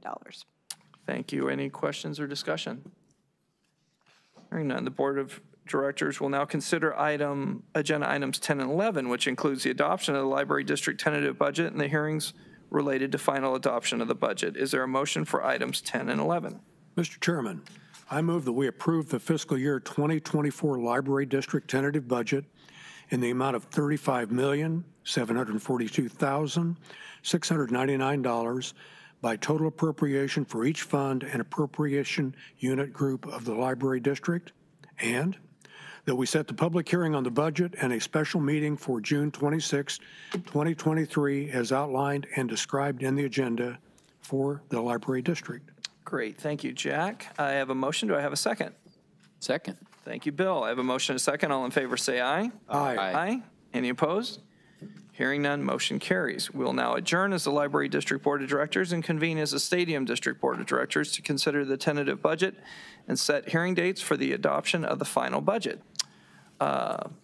Ms. Getz. Okay, so the overall budget proposed for the Stadium District is $7.5 million. $7.25 million of that is for the car rental surcharge revenue that we received to be transferred over to the Arizona Sports and Tourism Authority. The remaining $250,000 is for the Stadium District audit cost and central service costs. Great. Thank you for the presentation. Are there any questions? Seeing none, the Board of Directors will now consider agenda items 13 and 14, which includes the adoption of the Stadium District tentative budget and the hearings related to final adoption of the budget. Is there a motion for items 13 and 14? Mr. Chairman, I move that we approve the fiscal year 2024 Stadium District tentative budget in the amount of $7,500,000 by total appropriation for each fund and appropriation unit group of the Stadium District, and that we set the public hearing on the budget and a special meeting for June 26, 2023, as outlined and described in the agenda for the Stadium District. Great, thank you, Jack. I have a motion. Do I have a second? Second. Thank you, Tom. I have a motion and a second. All in favor, say aye. Aye. Aye. Any opposed? Hearing none, motion carries. Well, thanks again to our budget staff. We will now adjourn as the Stadium District Board of Directors and reconvene as the Board of Supervisors. We will now move on to the next presentation regarding the Office of the Maricopa County School Superintendent and the Maricopa County Regional School District. Oh, do you want to take a 2-minute break? While everyone is getting situated, we'll take a little 2-minute refreshment break if so needed. And I would go ahead, if you guys would like to come up. Superintendent Watson joins us today.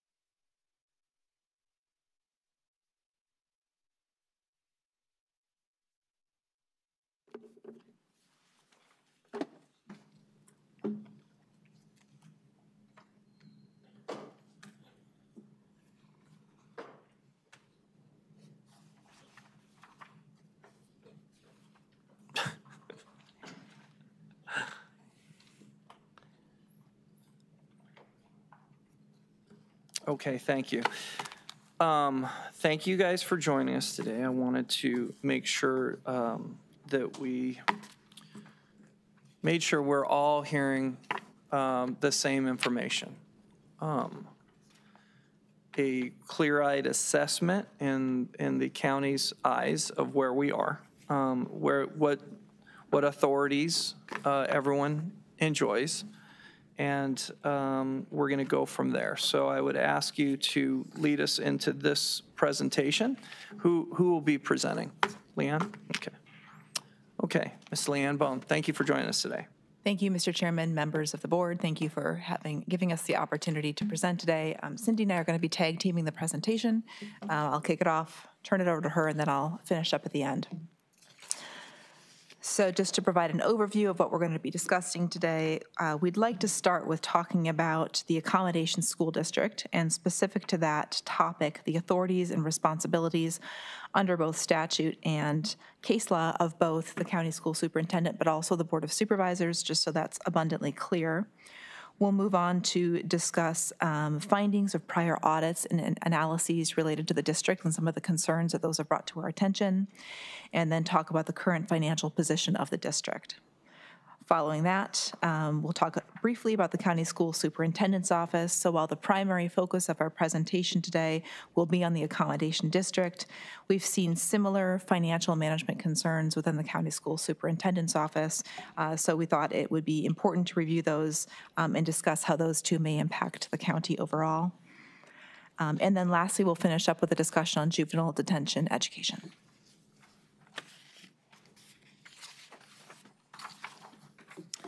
Beginning with authorities and responsibilities, the county school superintendent, and this is specifically related to running an accommodation district. I have paraphrased here. We do have the full statutes available in backup documentation if there's need to look at that. Section Arizona Revised Statute 15308 states that a county school superintendent may provide educational services of an accommodation school. So that's not a shall, that's a may, that's an optional function of the county school superintendent. It also goes on in 15-101 that talks about governing boards for school districts. Section or subsection 14 of that talks about the county school superintendent in his or her role serving as the sole governing board member of an accommodation district within their county. And then related specifically due to juvenile detention education, the county school superintendent and the presiding juvenile court judge shall agree on the method of delivery of juvenile detention center education programming.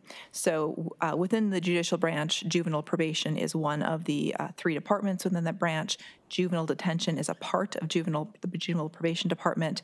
The kids in those the one detention facility that we have now have to have education while they're in there, and so that is the agreement that statute references.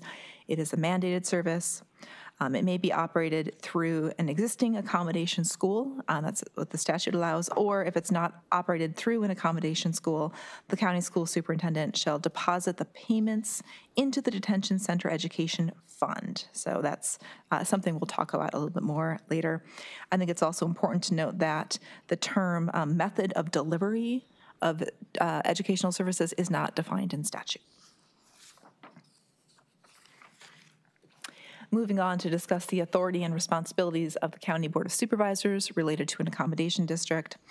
Just a little bit of background, 2 statutes combined discuss that prior to January 1st of 2010, that a county board may only fund services for a variety of transportation needs and the establishment and conduct of accommodation schools via an intergovernmental agreement with the county school superintendent, and that IGA would set forth the county's financial responsibilities. Section 15-1001 states that the Board of Supervisors shall, and this is in quotes here because it's a direct quote from the statute, annually budget for the Special County School Reserve Fund an amount to meet the requirements of that fund, which could include an accommodation school. This issue was litigated thoroughly about 15 years ago. And so the case law related to that is really important when understanding the specific responsibilities of the board. So The case law says the board has the authority to determine whether and in what amount, if any, to provide funding for an accommodation district. It further goes on to state even more specifically, the board has no obligation to provide funding. So going back to that 151001, really what this is saying is if the board chooses to fund the accommodation district, they would have to do so by depositing funds into a special revenue fund called the Special County School Reserve Fund. Questions about any of that so far? Any questions? Just one.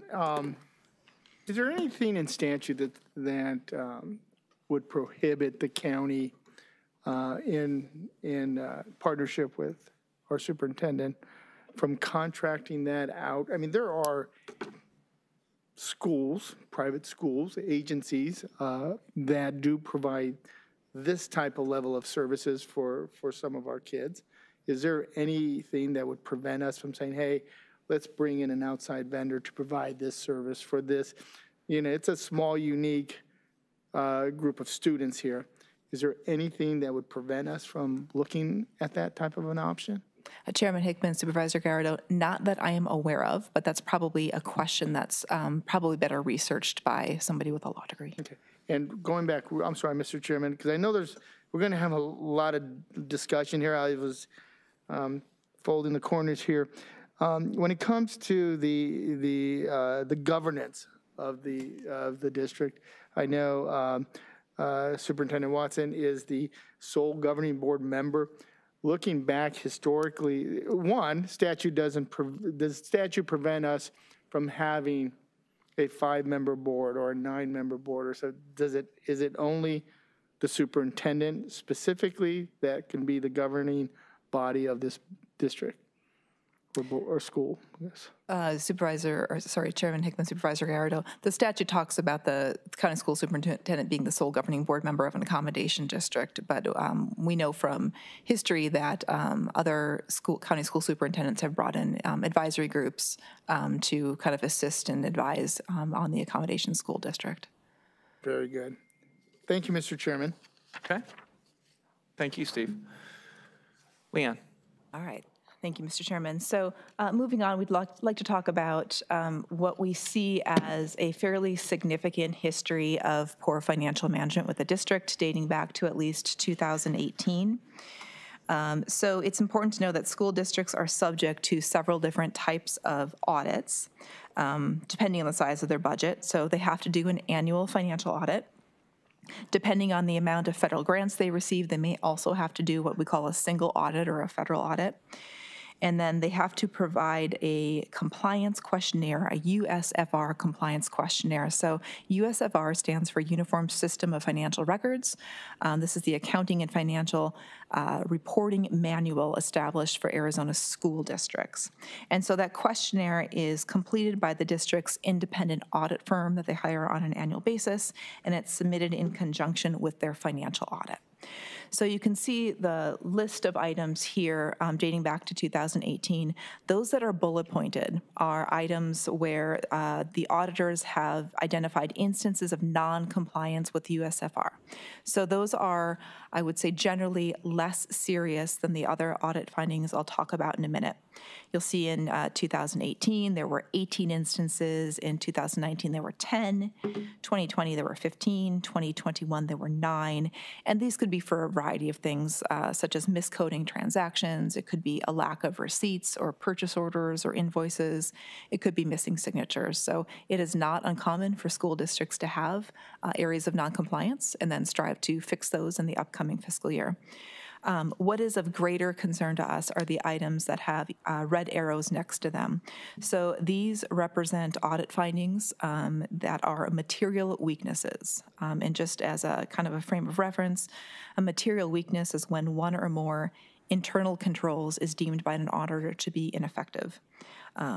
So if there is a material weakness and ineffective internal control, what that could result in, it doesn't mean it shall or it will, but it could result in a material misstatement in their financial statements.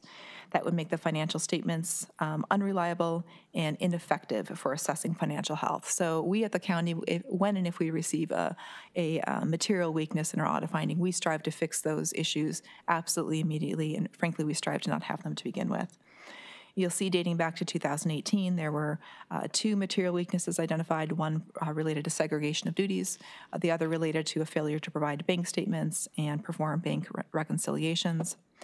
In 2019 and in 2020, negative cash balances at year end were identified in 3 of their cash-controlled funds. In 2020, they had to reissue their audit due to unreported federal funds.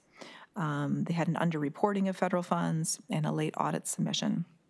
And then just for 2022, we should have that audit already. Our understanding is that the issuance of that audit is being held up by the Auditor General's office as they are undergoing some kind of a deeper review of those documents. Thank you.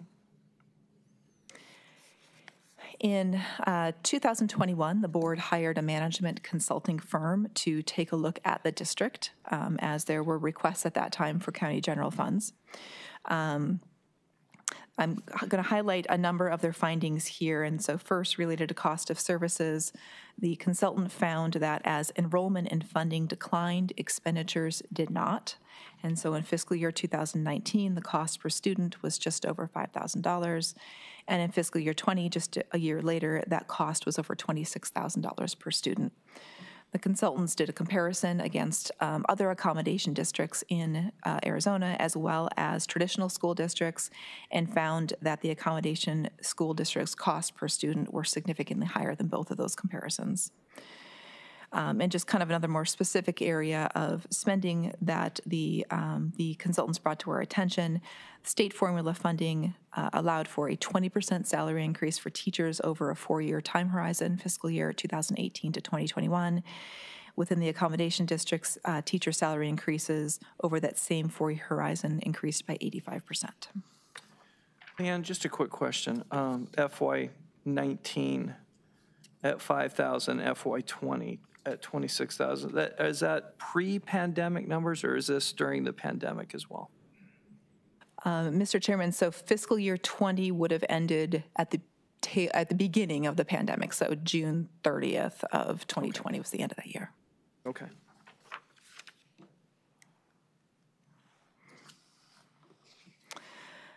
The same management analysis also looked at financial practices of the district.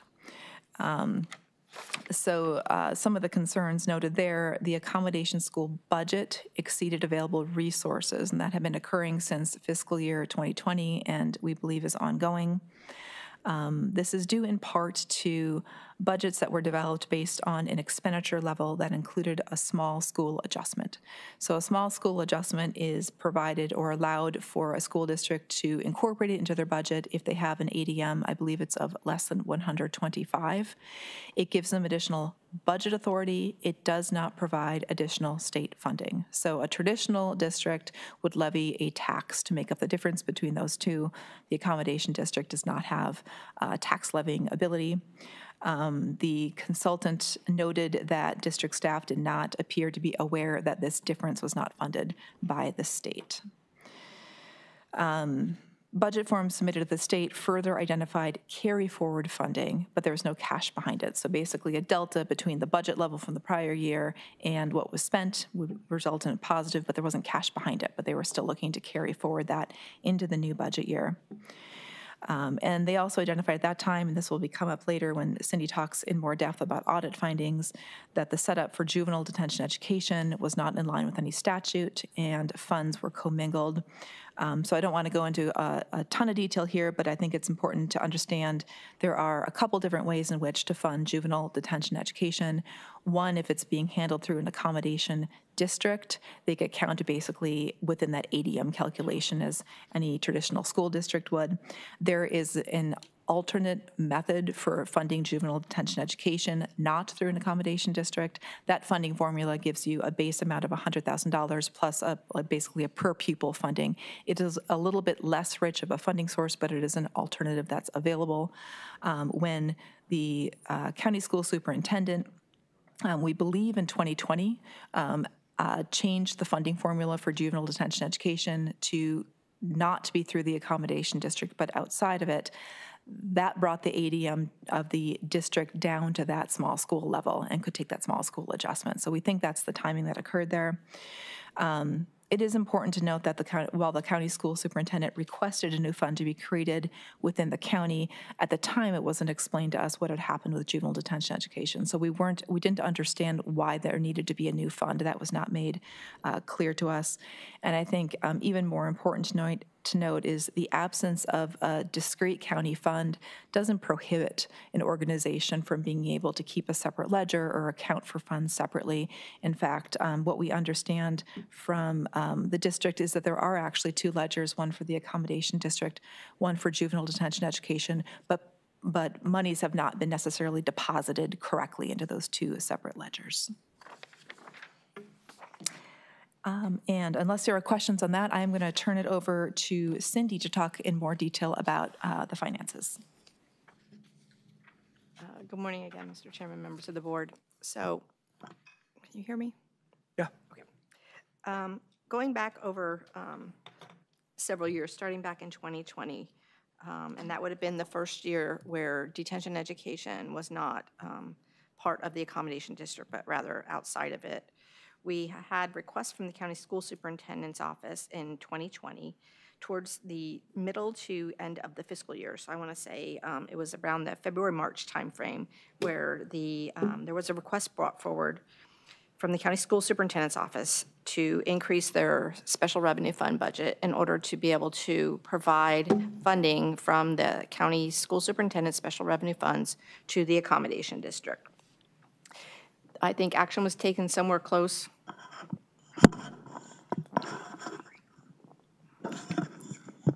Okay, that seems better. Yeah, thanks. Somewhere close to year end, where there was a budget adjustment provided, which allowed then for funds to be provided to the regional school district from the county school superintendent's office. I believe that was about $1.69 million. Earlier in the year, however, I think in the February timeframe, the county school superintendent used existing budget authority to be able to provide $400,000 worth of special revenue funds from their superintendent schools budget to the regional school district. In fiscal year 21, again, during the year, we had a request for special revenue fund budgets to increase in order to provide resources to the accommodation district or to the accommodation school. By year end, a budget adjustment again was approved to allow them to provide $1.425 million from the special revenue funds to the accommodation district. In fiscal year 22, the county school superintendent made a request during the budget presentation process for $2,048,000 for the Maricopa County Regional School District for the accommodation school operations. That request was not funded as part of the budget. There was funding that was set aside in contingency for such a payment. However, that payment was never moved to the county school superintendent's budget. It was never approved as part of the county school superintendent's budget. On June 30th of last year, the board approved funding $2,048,020. So using that contingency money and providing it to the regional school district with the specific purpose of having them pay off their line of credit. The line of credit at that point in time was $1,186,000. So the county provided them the $2,048,000, almost 1.2 million of it went to pay the line of credit with Chase Bank. And the balance actually is deposited into the Maricopa County Regional School District Maintenance and Operations Fund. So they had that balance available to them as of June 30th, 2022. Mr. Chair? Bill? Yes, so thank you. Just a question on this line of credit. Was this, was the county, was the board, or were you in your office made aware of this line of credit before it was requested from Chase Bank? Mr. Chairman, members of the board, so we do not have responsibility for that line of credit as far as the county goes. The lines of credits for all school districts are established through the treasurer's office. So the treasurer's office is the entity that makes the arrangement with working with the school districts and working with the bank, Chase Bank, in order to establish the line of credits. As we started to review the financial information for the accommodation school, and our visibility is solely into the treasurer system, so it's really like looking at a bank account. It's not looking at the detailed ledgers. We did see that through looking at that there was a line of credit being drawn on for the regional school district and had been drawn on for the past several years. Okay. But in the end, the board ended up approving paying for the line of credit that had been established and had been drawn upon. Mr. Chairman, Mr. Gates, yes. The board approved the funding to provide to the regional school district, which they then used to pay down that line of credit because the balance was due on June 30th. Okay. Thank you, Mr. Chair. And I will point out, I'm sorry, John. John walked in the auditorium. Our county treasurer is joining us today as well. So thank you for coming. Okay, go ahead, please. Lastly, as of May 12th, so about 10 days ago, the cash balance of the Maricopa County Regional School District Maintenance and Operations Fund was a negative $473,853. This is a very busy slide, so I apologize, but it's meant to show a trend over time. So as you can see, starting back in July of 2019, the resources at the regional school district, this is just cash. So it's not really looking at revenues and expenditures. It's really looking at cash coming in and out of their bank account. Over this period of time, the resources have gone up and down, but primarily have stayed below that zero line. So when you look and see in February of 2020 was the first payment that was made under the new funding mechanism for detention education. So that it changed to that alternate funding mechanism that Leanne described at the $100,000 base payment plus the amount per pupil. The first insert of that came to the Maintenance Operations Fund of the Regional School District as $1.159 million. It got deposited into the in the county treasury side, their Maintenance and Operations Fund. So again, that's where that money landed. When that money came in, it really did boost the county's, or it boosted the Maintenance and Operations balance up. Not quite above zero, but it did bring it up. One thing to remember, though, that amount of money was for a full year. So that was 12 months worth of money. That money comes in once a year. So all the items that are in green are the points in time where we're receiving the detention education funding. As I mentioned earlier, about $400,000 was paid from the County School Superintendent Special Revenue Funds to the regional school district. That was in the March timeframe. So again, that inched the balance up. At the point where the county made the additional payment from the fiscal year 20 special revenue funds of the $1.69 million, that did bring their cash balance in that fund up over zero. And then as we entered into the new school year, the balance again declined until we got to that next infusion of detention education funding of $958,000. And again, that's a full year amount, took it up over zero. And then through the year, the balance then declined. So around June 26th, the county or the school district, from what we can see looking at the treasurer's records, there were funds that were transferred. So there are several funds that the regional school district has, and they made transfers out of the funds of the classroom site fund, gifts and donations, and other monies fund. So they depleted the cash in those funds, and they increased the cash in the maintenance and operations fund in about $1.5 million, more or less. That happened right at year end of fiscal year 2021, prior to any payments being made from the county school superintendent special revenue funds. Again, that took them up slightly over zero. And then at the point when the county school superintendent special revenue funds were deposited, that was another $1.4 million. The budget, the cash resources increased accordingly. The next infusion, you can see the downward trend based on expenditures being paid. The next infusion of detention aid money came $700,000 in the October timeframe of 21. Again, full year's worth of money. Then you can see in February of 22, there was a transfer of the exact same amount from the Maintenance and Operations Fund back to the Classroom Site Fund, the Gifts and Donations Fund, and Other Monies Fund. So that's really like sort of money, moving money between your checking and savings accounts, you know, so that's the activity that we could see going in and out of the account during those periods of time. And then we had an infusion here, as we discussed earlier, of the $2 million in order for them to pay down the line of credit. And subsequent to that, there's been several transfers between their federal projects funds or gifts and donations funds from those funds into the Maintenance and Operations Fund. Any questions on that? So, Mr. Chair, I appreciate that the treasurer is here. I don't know if he'd be willing to answer a question on this issue of the line of credit. Sure.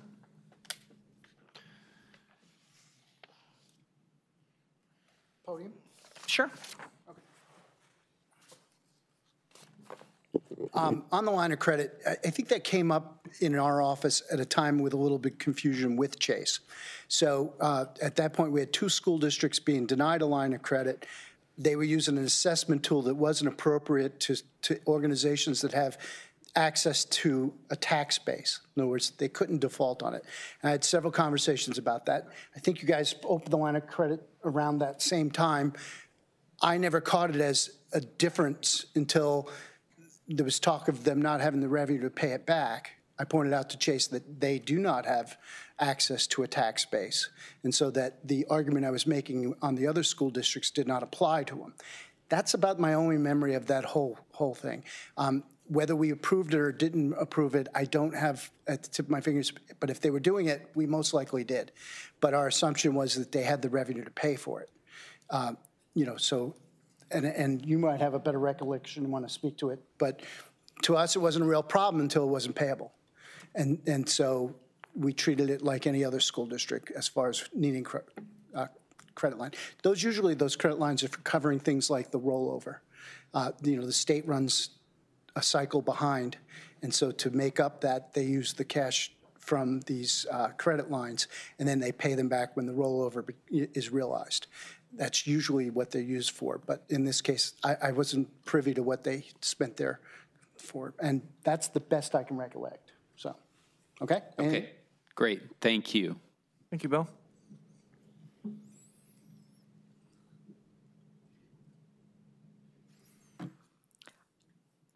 On this next slide, we are illustrating the cash balances that we were able to obtain from the treasurer system for the regional school districts funds as of May 12th. And then also, we just updated this slide for what the balances were on May 19th. So the Maintenance and Operations Fund, which is the primary operational fund, it's like the county's general fund would be, that was $473,000 negative at May 12th. The position actually improved on the statements or the balances on May 19th to $263,000 negative. The 4 funds that are illustrated here together, so per statute, those 4 funds can be looked at collectively before any warrants need to be registered. So those 4 funds at the moment are positive. $1 million at the 5/12 date, and then $1.2 million at the 5/19 date. Listed then following that are all the balance of funds that are associated with the regional school district. One to note is the federal projects fund. So that was previously at $2.6 million negative. In that same time frame, that same week, it grew to $2.9 million negative. We understand that the regional school district is attempting to make a draw on these funds. However, they need access to their financial statements that Leanne mentioned earlier are being reviewed more extensively by the Arizona Auditor General's office. So until those statements are available, we understand that they're not going to be able to make a draw to improve that position. So overall, the funding that was sitting in the Treasury at 512 was $6.3 million, and now it is at $5.8 million. Similar to the previous graph, this is the graph for the federal projects, again, starting back in 2019. We always expect like a grant fund to be a little bit in the hole because they're generally reimbursement grants. So you spend the money, you make the request for the funds come in. So you're generally about like 1 month behind in your expenditures versus your revenues. But as you can see, when we get to the beginning of fiscal year 22, so the end of fiscal year 21, there's been a decline and very little reimbursements have been received since that point in time. Mr. Chairman, could I make just a quick comment on the slide that showed the cash balances by fund? Sorry to make you go back, Cindy. If you could go back. I just want to mention, so statutorily, those 4 funds, M&O, capital outlay, adjacent ways, and classroom site fund are combined in terms of making a warrant registration decision. But I think it's important to note that as far as we know, those funds are not transferable between one another. They're not fungible. So while it is not uncommon for some reimbursement-based funds to run in deficit, such as a grant fund, to have fund balances that routinely run in deficit over the course of a year or many years is a bit concerning. Okay. Okay, so related to the county school superintendent's office and the county audit, so as you can recall, last year we had an audit finding in the county audit of about $1.7 million associated with one of the grants through the county school superintendent's office. We have been, we submitted our audit to the federal agency, and they've been reviewing this matter. We have not heard back any official management decision from them. We are aware that the county school superintendent's office did receive a letter to close out this grant. However, we have not received any management decision following up on the audit finding, and the Department of Education is required to provide us such a decision, and we've not received that yet. For fiscal year 22, on June 12th, I think it is, the Auditor General is going to be coming back to talk about our fiscal year 22 audit. And in that audit, there were 3 findings associated with the county school superintendent's office, one dealing with P cards, the other dealing with this same TIF grant where there was an overdraw, which was subsequently earned because they had sufficient expenses, but at the point that they made the draw, they did not have the expenses that were indicated. And then we also had the finding associated with the Juvenile Detention Education Center and the funding for that, because the funding for that was sitting at the accommodation school and it was funded via that alternative funding mechanism. So there was the finding has to do with the monies being commingled at the accommodation school and not sitting at the county.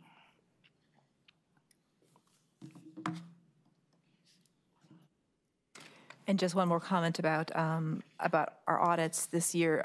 The county had 8. You'll hear 8 findings overall. 3 of those were associated with the county school superintendent's office. And lastly, we'll wrap it up with just a quick discussion about juvenile detention education, because it is of particular, I think, concern and interest. As I stated before, this is a mandated function.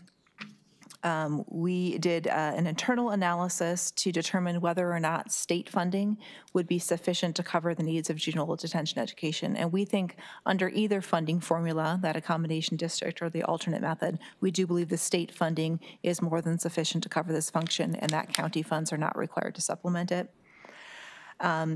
So in the issue that we have, the concern that we have in 2020, the county school superintendent, as we understand it, opted to provide services outside of the accommodation district. But then as the revenue came in from that alternate funding source, misclassified that detention education revenue as accommodation district revenue, commingling it in the treasurer's system. That resulted in the audit finding that Cindy just referenced that may require a repayment of funds to the state up to an amount of $2.8 million.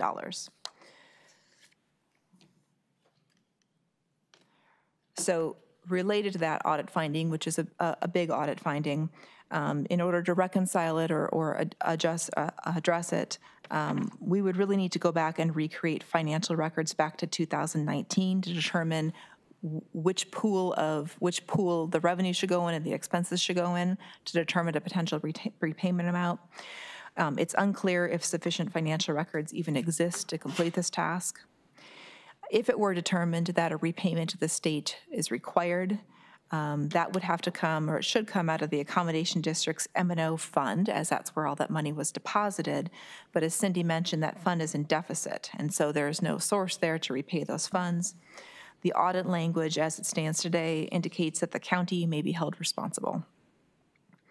And then lastly, it's our understanding that there's been a new decision to now provide the juvenile detention education services through the accommodation district effective July 1st. If the district is not solvent, it runs the risk of it not being able to pay for those services, that mandated service that we care very much about. So we worry about juvenile detention education's future in this scenario. And with that, we're happy to take any questions. Are there any questions at this point? Go ahead, Bill.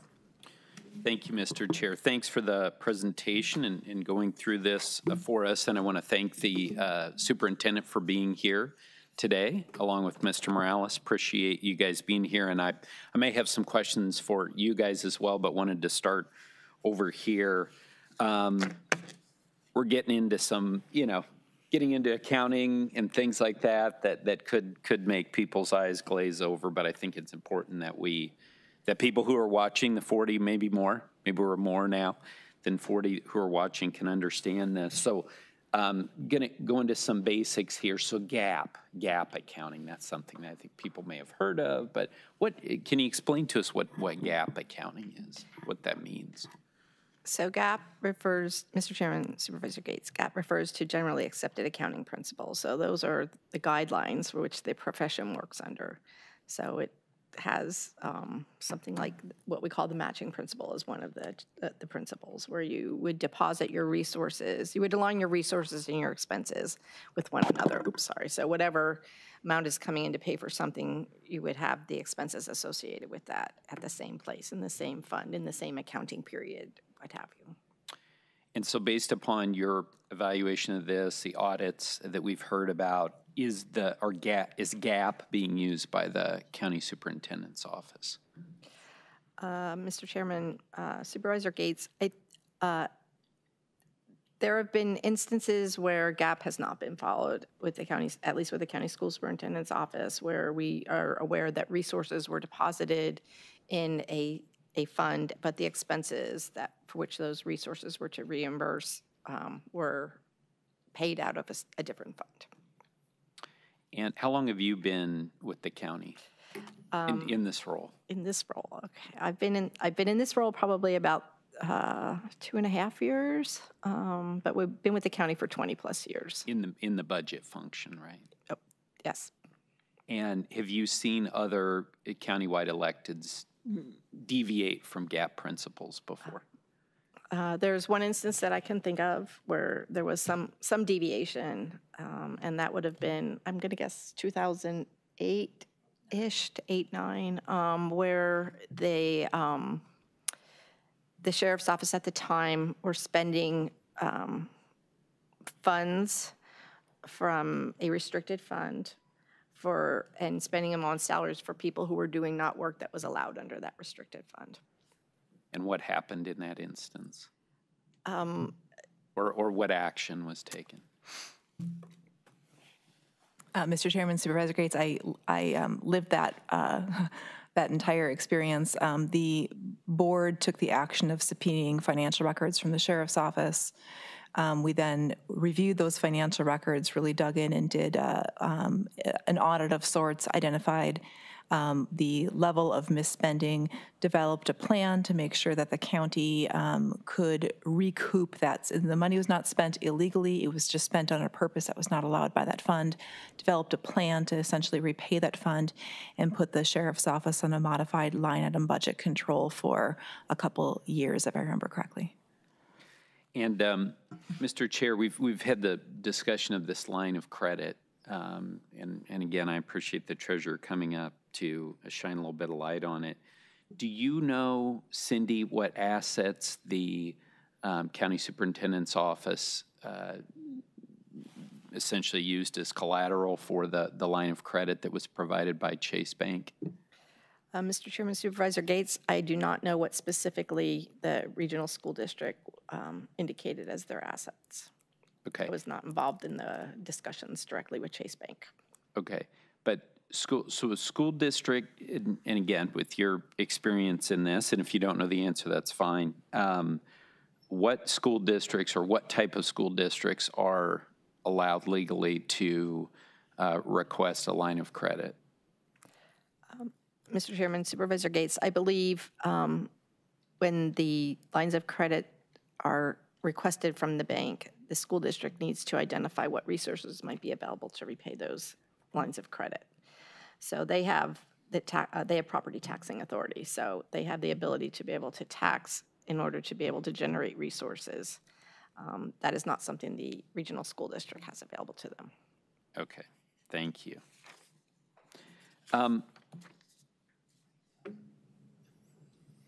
So based upon your expertise and working in this area for 20 years, do you believe that we need a full, forensic financial accounting, an audit done of the superintendent's office to get a handle on the current situation? Mr. Chairman, Supervisor Gates, I believe we need an in-depth audit of the regional school district in order to address the county's audit finding as it relates to detention education. The monies that are sitting at the Treasury in the Maintenance and Operations Fund and potentially the federal projects funds, the revenues and expenses that have been recorded there have been, while there are separate ledgers, we've noted instances at least of revenues that were deposited on the ledger of the accommodation district that were really the funds that came in for the detention education. And again, they're commingled in the county treasury, so we have to sort of tease that all apart so we can understand this is the amount of money that came in for detention education from the state. Here's how those resources were spent appropriately, because the kids all got educated. We know that. So the resources were spent on educating those kids. We just have to determine how much, and then determine if there was a delta. And if there was a delta, if there's a remaining balance, what is that? And will it need to be repaid to the state or some other action? Okay, thank you. Mr. Chair, I just had a couple questions for the school superintendent, if that would be okay. Let's call them up, okay? Unless there's any questions for Cindy and Leanne right now. No, but can they stay? Yeah, I would request you guys stay because there might be questions that we would ask the superintendent or his financial staffers, and you guys would then correspond, to answer the same questions. So, or this is a full bore, question and answer session. Let's call Mr. Watson. Who would you like to have sitting at the table? You want to take the podium and put two people up at the table? The choice is yours. Sure. Yeah, that'd be great. Whatever you want to, whatever you'd like to do.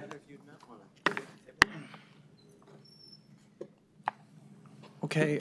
So, Steve, thank you for coming. At our last formal meeting, we talked about some things, and I invited you to come and make a presentation and to answer questions, and you said absolutely. Absolutely. And that's why we are here today. I also asked, can we make it fast? We're in budget times. Thank you for joining us as we went through this year's budget. So it's very important that we got up to speed quickly. And I wanted to make sure my colleagues had the ability to be here too. So thank you. This was about as fast as we could put this together, and I appreciate your volunteerism to come up and speak with us. Would you like to make a presentation first? Yeah, I would like to just share some things. My first exposure to the resolution from last week was 8 a.m. on Wednesday morning. And so I didn't have a great deal of time to be able to go through just everything that was stated there, and I have some comments regarding just talking to some of these issues. Some of my comments at this time will reflect some of the concerns here, and I feel a little bit about somebody who's grilling in their backyard, right? And the neighbor sees the smoke coming up and decides to call the fire department. And the fire department comes to my house and runs out in the backyard and finds me grilling. And I feel a little bit like that grill master. And I'll let you decide who's the fire department, who's the neighbor. But I feel like if we could have had some conversations prior to this point, it would have really helped us all. And to that, I'll just share a few things. So in the resolution, it was stated that the district has failed to demonstrate that it has funds available for fiscal year 2022 and 2023, or 2023 and 2024 that will meet its anticipated expenditures. The district has the necessary cash to fulfill its financial obligations for the 2022-23 school year. Additionally, the district is currently building a budget for the 23-24 school year under the assumption that again, the Board of Supervisors will choose not to support the instruction of our students through the allocation of county funds. According to the county treasurer, the Board of Supervisors asked him to keep tabs on the accommodation school finances. The county treasurer, unbeknownst to the county superintendent, tried, and in my opinion unsuccessfully, to determine the solvency of the district based solely on money and accounts at the treasurer's office. The treasurer spoke with an agent of the Board of Supervisors indicating the accommodation school doesn't have the necessary funds. The Board of Supervisors then approved the resolution based on what I feel is incorrect information. And it was only after the resolution did the treasurer reach out to representatives of the accommodation school to ask where to find basic budget documents, such as our budget and annual financial reports. The treasurer's analysis was not done using current budget documents. As a result, I feel like the treasurer misreported information to the Board of Supervisors. And the Board of Supervisors accepted that misinformation as accurate without conferring with the county school superintendent. Another allegation that was made is the district sold real property in 2022, but has failed to promptly deposit the monies received into a school plant fund required by Arizona Revised Statutes 151102.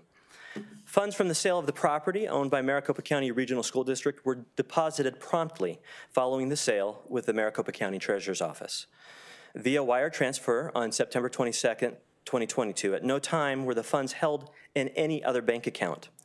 The regional school district accounted for this revenue in Fund 500, School Plant, and the corresponding Maricopa Treasurer's Office, Fund 002, Other Monies. So in our documentation, it was in the right location there. The Arizona Auditor General's Office of Uniform System of Financial Reports defines Fund 500, Plant Fund, as monies received from the sale or lease or condemnation of school property and used as specified in statute.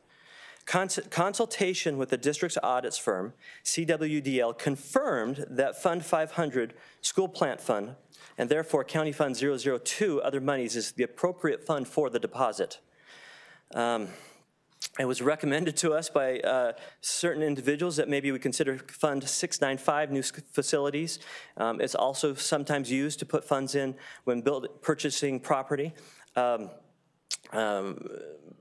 But these funds are not from the school. The fund, let me skip down here. Additionally, a May 15th email in consultation with the Maricopa County Treasurer's Office indicated that the office does not have a fund labeled Plant Fund. If the regional school district is non-compliant with 151102, which we believe we are, so is every school district with funds presently held in USFR Fund 500 School Plant Fund and on deposit with the Treasurer's Office. Paragraph 9 stated that a management analysis completed by Heinfeld Meach in May 2021 concluded that the district's teacher starting pay and cost per student were much higher than comparison entities. The Maricopa County Regional School District teacher contracts starting in fiscal year 20 are for 261 and 262 days. Most school districts contract certified staff for 185 to 186 days based on a 180-day school year. When the teacher salaries are broken down to a daily amount, the school district average teacher salary in fiscal year 19 for positions that returned in fiscal year 20 was 23% lower than average teacher salary reported by the Auditor General in the fiscal year 19 district spending report.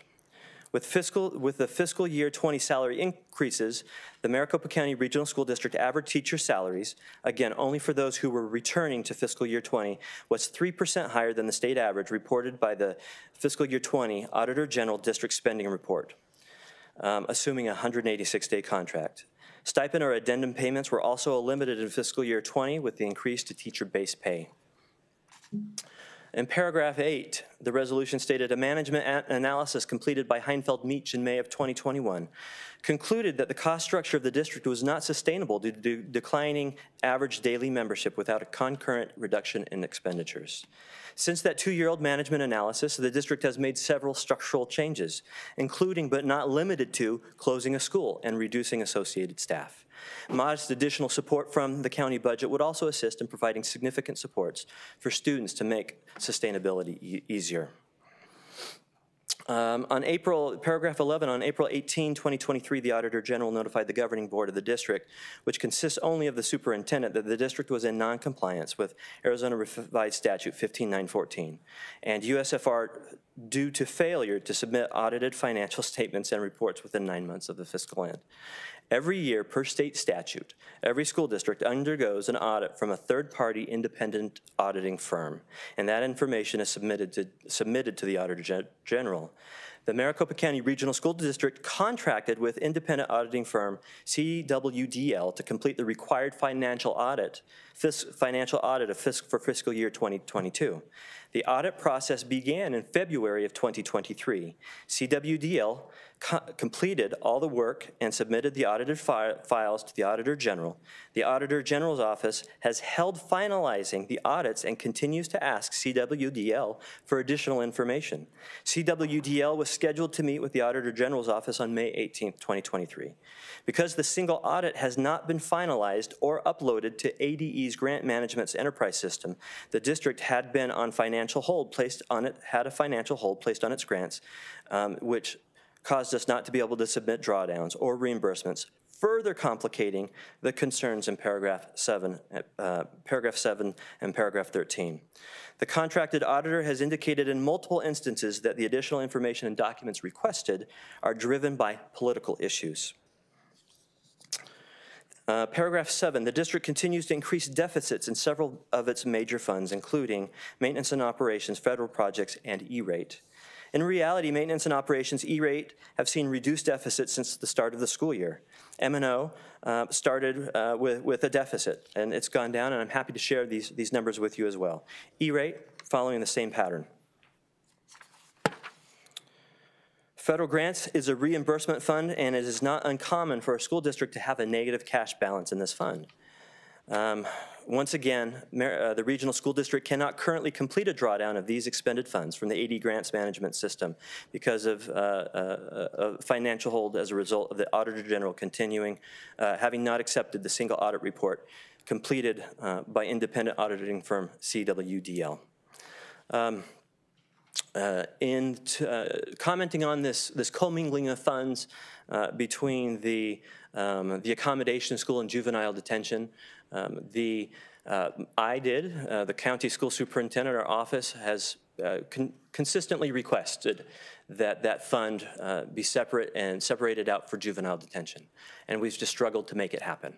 I don't know if it's a political conversation or what some of the conversations have been around being able to get that fund created because we wanted it to function that way.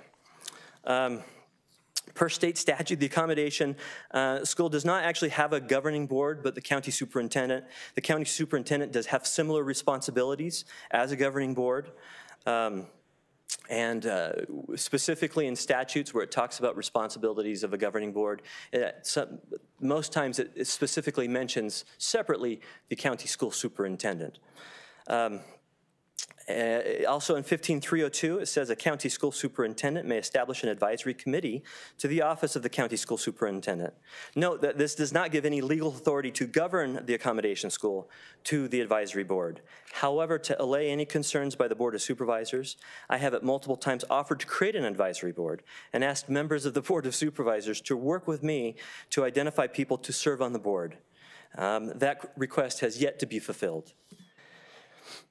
In paragraph 4, the Arizona Auditor General recently advised county and school superintendent management that the county superintendent's office risks having to return as much as $2.8 million in juvenile detention center education monies to the Arizona Department of Education due to the office's failure to accurately report program operations. Fiscal year 20, 21, 22, and 23, juvenile detention education was funded per Arizona revised statute, variable amount. In 15.913, no separate account was created at the county level. All funds were deposited within the regional school district's county treasurer's account. 2 separate ERP systems, School ERP Pro and Visions, are maintained to track revenue and expenses. A journal entry is completed in fiscal year 20 and 22 to move the funds from the regional school district School ERP Pro to Detention ERP Pro. The transaction was not complete in fiscal year 21. The funds for fiscal year 23 were deposited into the regional school district's county treasurer account on October 22nd, but the district has yet to reconcile or post those funds to the ERP Pro. In Arizona Revised Statute 15.913, if a county chooses not to operate its juvenile detention center education program through an existing accommodation school, the county school superintendent may establish a detention center education fund to provide financial support to the program. The detention center education fund for each program shall consist of a base amount plus a variable amount. Just a little bit more on that particular topic. One of the reasons why we did pull out, and I would actually say we had this conversation with county management ongoing. One of the reasons why we separated, worked to separate the 2 accounts, juvenile detention from the accommodation school, is we did sense a certain hostility around the accommodation school, and that we might not be able to continue to operate that moving forward. And so we wanted to make sure that there was no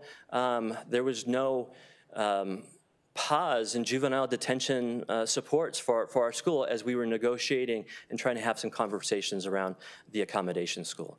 And so you have let me know through various personnel in the county that you want them to go back together. And if that is how we want to do that, that is fine. I am happy either creating an account separate for juvenile detention and maintaining that way, or going back to having the juvenile detention operate as part of the juvenile, or as the accommodation school. I'm nearing the end here, and I appreciate your patience. There have been ongoing concerns with the financial mismanagement of the district, which less than 1 year ago resulted in the County Board of Supervisors having to appropriate over $2 million to cover the district's line of credit. There was no mismanagement. The budget was purposely built with the understanding that dollars would become available from the county. The funds were approved in fiscal year 2022, Maricopa County budget in contingency. There was an agreement between the Board of Supervisors, then Chairman Jack Sellers, and County Superintendent Steve Watson that the funds would be moved from contingency upon completion of an audit. There were no additional stipulations. Superintendent Watson requested that the audit be performed per the agreement so that the money would be released. For reasons unknown, an audit was delayed. Superintendent Watson, I met with then Chairman Bill Gates, who indicated that $2 million to support the operation of two schools, now we only have 1, and a juvenile detention seemed reasonable and would work with the county to move forward. And then lastly, regarding paragraph 10, the district's uniform system of financial records for the Arizona School District's compliance questionnaires have reported numerous instances of noncompliance, including material weakness, over the last several years. The accommodation school is always working on corrective action to correct any material weaknesses, and I think we saw that in one of the slides. As for fiscal year, the current fiscal years, we have eliminated those red arrows moving forward, and we are always trying to do that, as is every responsible government entity and every school district in Maricopa County. And so I'm happy to answer questions, take some questions. I also have Heather, who is my new Chief Financial Officer, Heather Mock. I really appreciate her skill and expertise, and my Chief Deputy, Matt Morales, as well. And then also, I'd be remiss not to recognize Adrian de Alba, who is a teacher leader at Hope, our accommodation school, and also has been helping. He has been on a crash course these last few months to become an expert in school finance as we try to honestly work with the county and resolve any concerns and issues that we may have. Thank you, Steve. Let me just say thank you for, we had a presentation by our budget group, and thank you for, listening. And I hope you understand we're listening too. So, so thank you for all of us being polite to each other as we dig a little bit into this, because I'm certain, a quick question I have is, you have this report and numbers and transactions, and you might, our view, your view, there might be things on here that jump to your attention that you feel like, oh, that's not true. But let me just ask, do you have a problem with any of the numbers part? Do you see some numbers that, these are numbers that we had to research and get to a point where we can just put something down on black and white? Maybe that's a good question for you, Heather. You got a chance to take a look at this and these numbers. Does some of these numbers not jive? You're probably digging into a time frame, transactional things. Do you have a problem with any of the numbers that you see here? Chairman Hickman, thank you for the opportunity to speak. I've had a bit of a crash course in Maricopa County Regional School District financials over the last week, so I don't know that I am the expert in the material at this time. We have been working with Ms. Hansen as well to look into this as these questions have come up. I've seen, the only thing that I'm not sure that are the same or what I'm seeing or for some of the cash balances that were reported. A lot of the monies as far as what the Board of Supervisors approved previously for the school district, I've been able to find that back up, but I don't have the current treasurer's reports. I can see the end of month balances for the school districts from month to month, and I just know that what I'm seeing in the regional school ERP Pro or the iVision software is showing a different cash balance for maintenance and operations presently. So that's the only one that I'm not sure of. Okay, let me ask Tom. Mr. Chairman, I have a quick question for the superintendent. Thank you for your statement. If you haven't already, could you please provide that to us in writing just so I can have it for review and consideration? Yep, Thank you. absolutely. Thank you, Mr. Chairman. Great. Matt, do you have concerns with numbers that were presented by our budget? You've worked in this space a little bit since you guys have had some people leave the audience or the agency. Do you have a problem with some of these dates, timeframes, and numbers that you can see? I took over in the capacity of CFO upon the transfer in the fall of 2022, up until when Heather Mock came with us. My focus as Chief Deputy is in the CSS portion of the numbers, not in the Maricopa County Regional School District. Mm-hmm. I'm not the business manager for the school. Mm-hmm. I apologize. Could you hear me, though? Yeah. Okay. My work is primarily in the county superintendent's office on that side of the budget, not as the business manager of the Maricopa County Regional School District. Those are separate entities, and I always made sure to keep my work on the side of the county finance and county budget. As a review of those numbers that have to do with juvenile detention education and the county, I agree. There was several budget cycles where I myself was requesting the separation of the juvenile detention ed. And at the time, I did my best to explain that it was a management issue. As a chief deputy, for me to be able to see where the money's at, I need to be able to see what the budget that I can see into. And I cannot see into the accommodation school district, much like the numbers that Cindy, excuse me, Ms. Geltz, sorry, was looking into as well. She's been very helpful to me over the past several months as becoming better at county finance, and those are the numbers that I focus on. So for the reason that I had asked in years past was so that I could see the amount come in from the county, and then where it moved over correctly so that we could continue to do juvenile detention ed. In past years, though, I have not seen an issue because from the juvenile detention ed side, there has been no comment as to the level of education being provided. They were very happy, very excited to continue the relationship. Therefore, I said the funds must have been using well because the services are being provided to the level of the customer satisfaction. Okay, let's stop for that. Okay. And that one right now, because there's some, some names came up. Okay, Treasurer Allen's here, and his name was brought up. Your name was brought up. So Treasurer Allen, I don't know if you wanted to make any clarifying statements as we go further into some questions.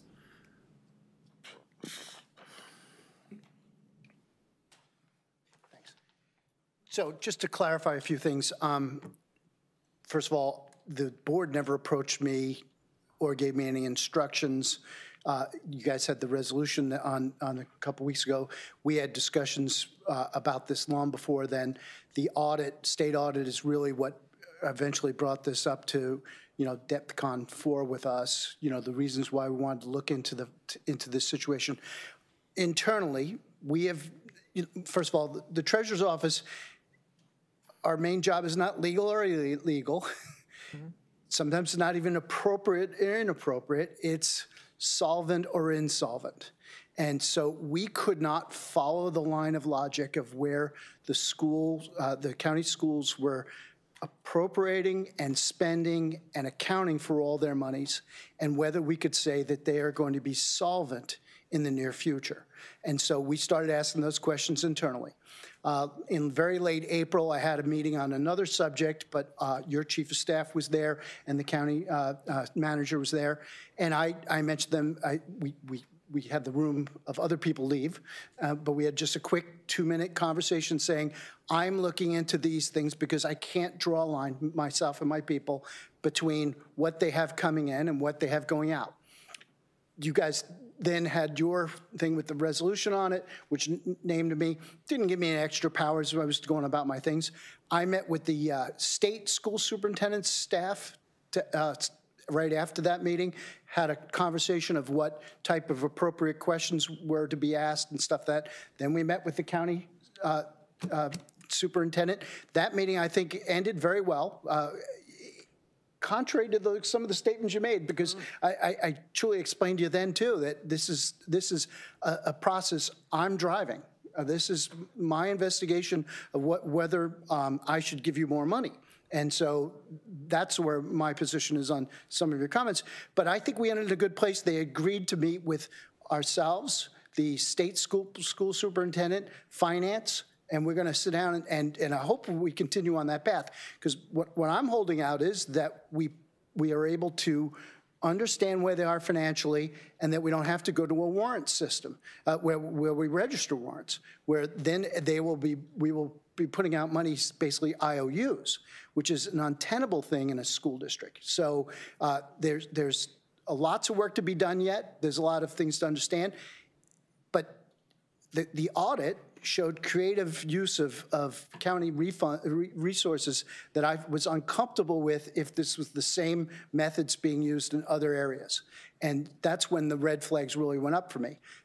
The explanations from the county superintendent have been reasonable, but not in a way that I can actually prove or disprove my overall premises. So that's why we're taking it to the next level, where we're bringing in subject experts from the state school superintendent's offices, people with a little bit of understanding of where the money goes and comes and goes in a more macro sense, and then the micro sense of which my office does.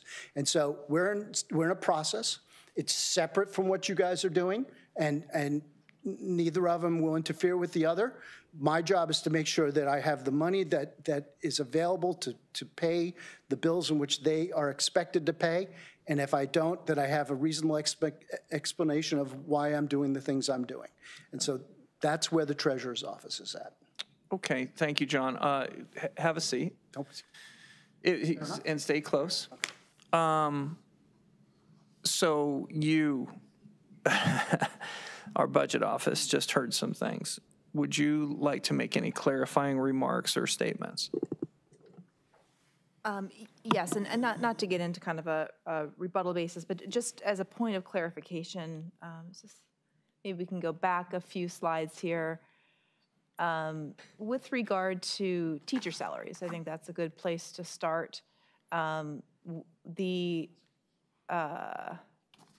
management analysis did not look at number of days of education provided. It looked at whether or not the district had the resources to pay for its expenses. So really, regardless, nothing about how many days teachers teach, but you can only pay for what you can pay for. So what this says is the costs went up, and they went up in a way that revenues were not coming in to support them.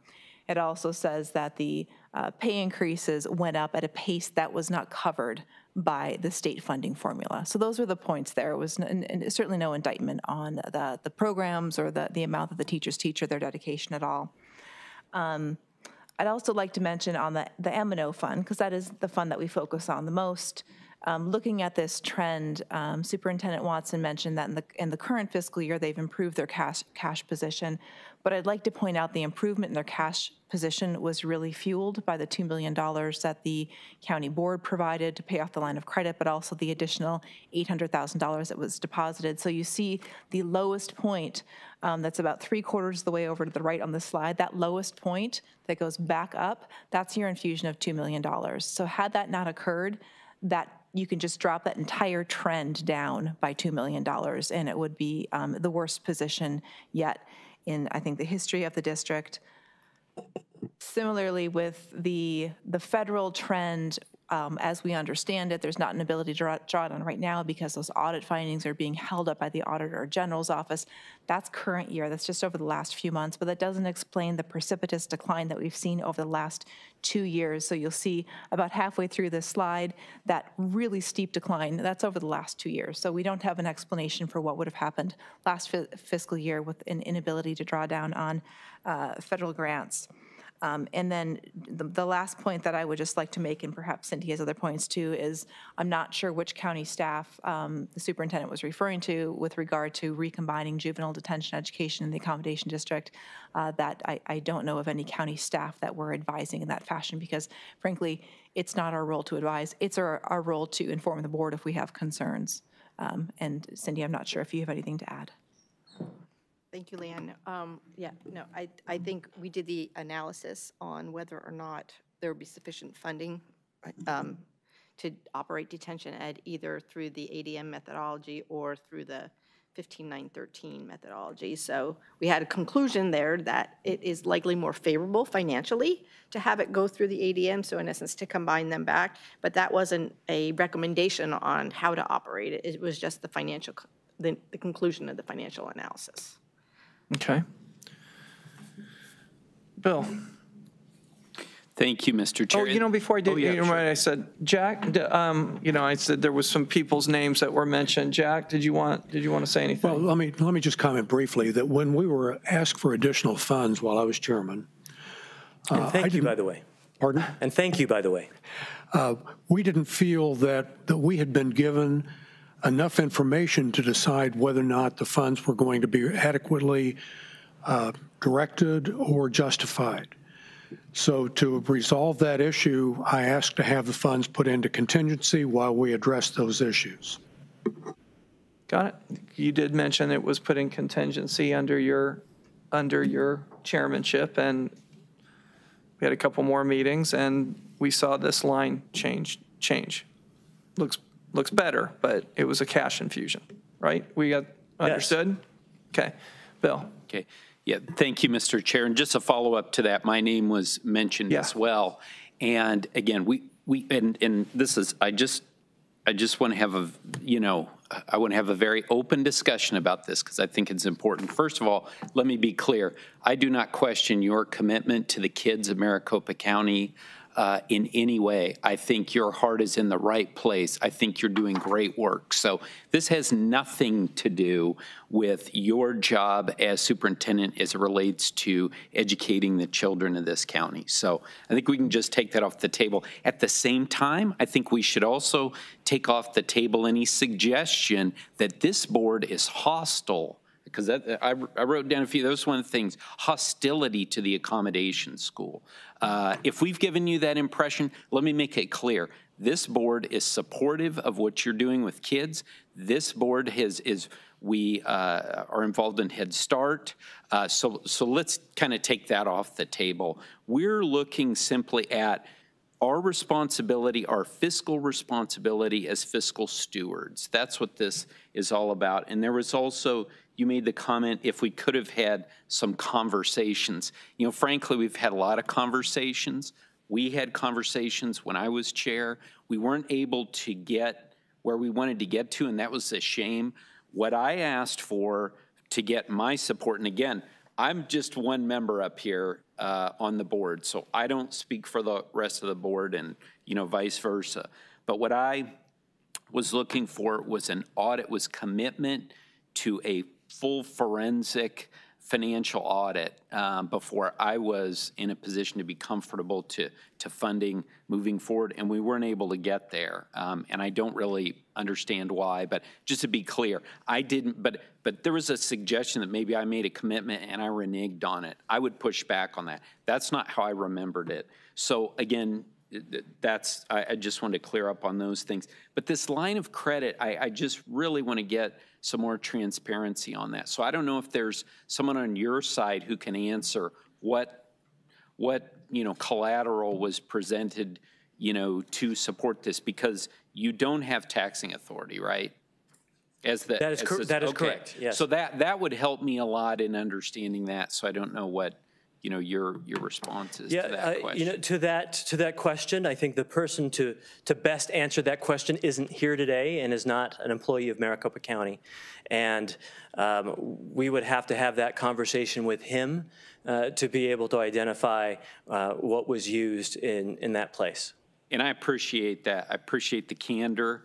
I mean, again, for me, what I'm looking for as one member of this board is, hey, can we work together moving forward? Can you guys agree to this full forensic financial audit so that we can have that transparency, and then frankly have this board get the comfort level so that we can continue to support your efforts, which are admirable, moving forward?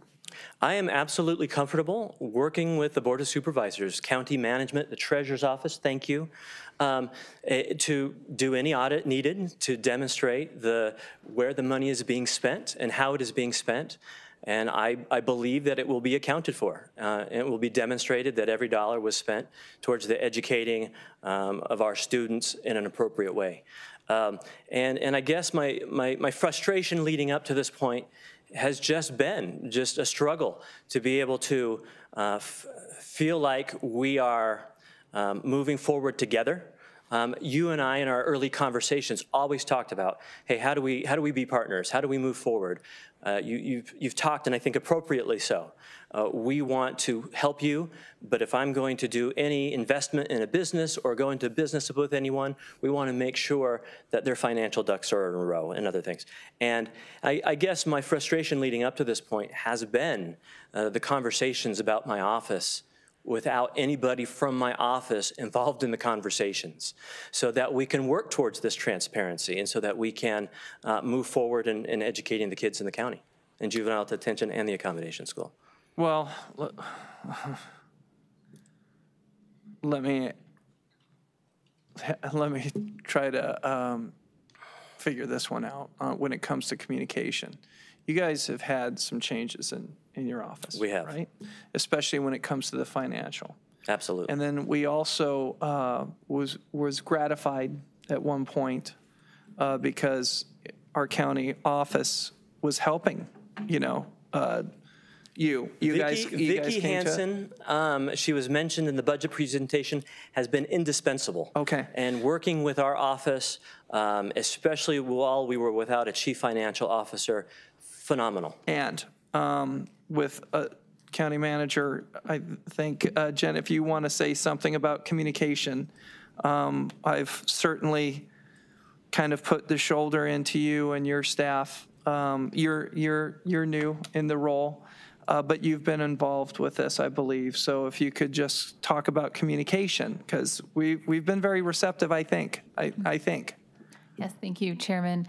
And we, as you mentioned, we do have an employee there that acts as a liaison and helps. And I know Cindy and her team during the budget cycle have had meetings with Matt, and before that, Mark, and I have also had meetings. So we appreciate Matt and others meeting with your office, and we feel that the communication has been it's been open and regular and frequent. So if there is something else that we could be doing, we would be happy to. But from my perspective, it seems like that we've been communicating regularly about the issues. Thank you. And if I may, Mr. Chairman, some of that has occurred. In most recent days, once again, I was not aware that there was even going to be a resolution on the table until 8 o'clock of the morning of the resolution. It wasn't on the draft agendas, as far as I'm aware.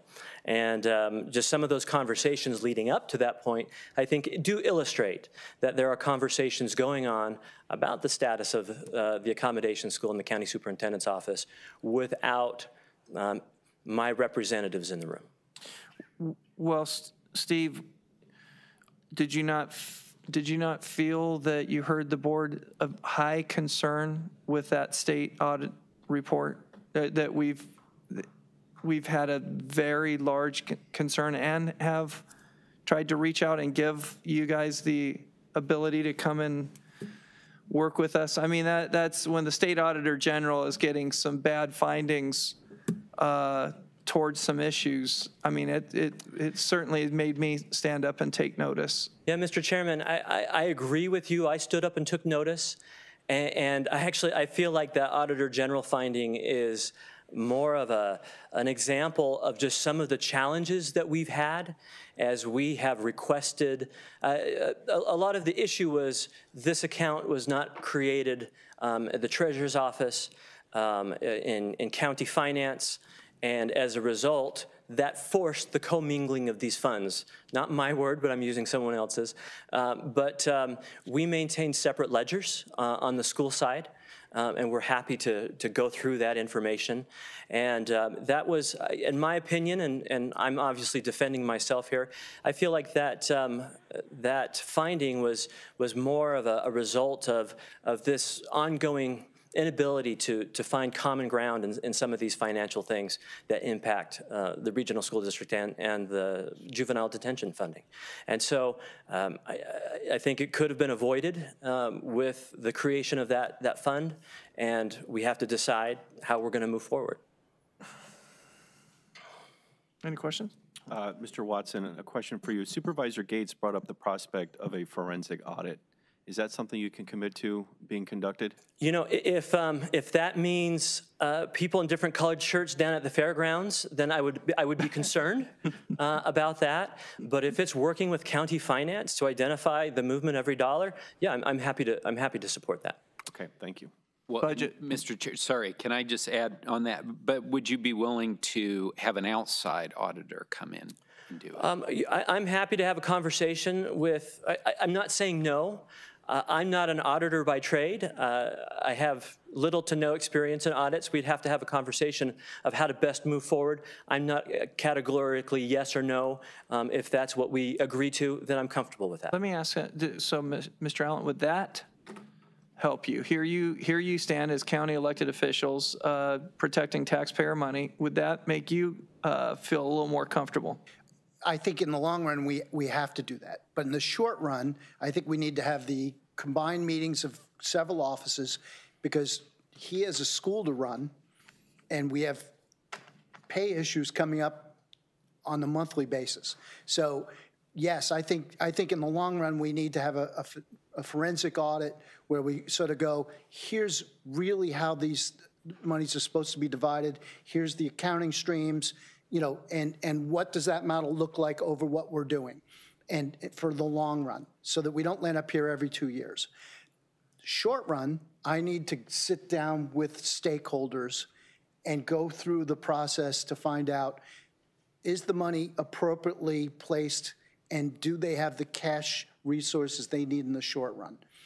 That's my biggest concern as the treasurer right now. I don't want to have to do anything else but pay the bills. Well, and John, I hear you, and you weren't here during our budget presentation, but the county has a lot to think about, lots of agencies that we have to hit the ground running and make sure we're not skipping gears or outright missing roads and turnoffs. So with the budget department, how is that? How do you view this? Mr. Chairman, I think we would benefit most in addressing the county's audit finding that we're going to hear about on June 12th related to the detention education funding.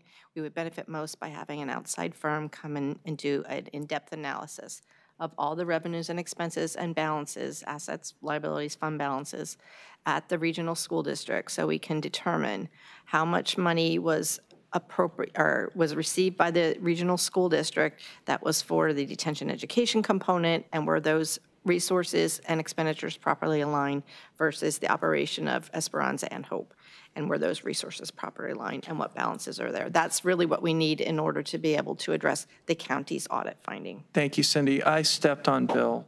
Bill, were you finished? I'm sorry, I stepped on you and went right over to John, but. Yeah, no, that was it. It's just, exactly what Cindy said. I mean, I feel like that's in everyone's best interest to do it, to get that transparency, and we can be in a position to move forward.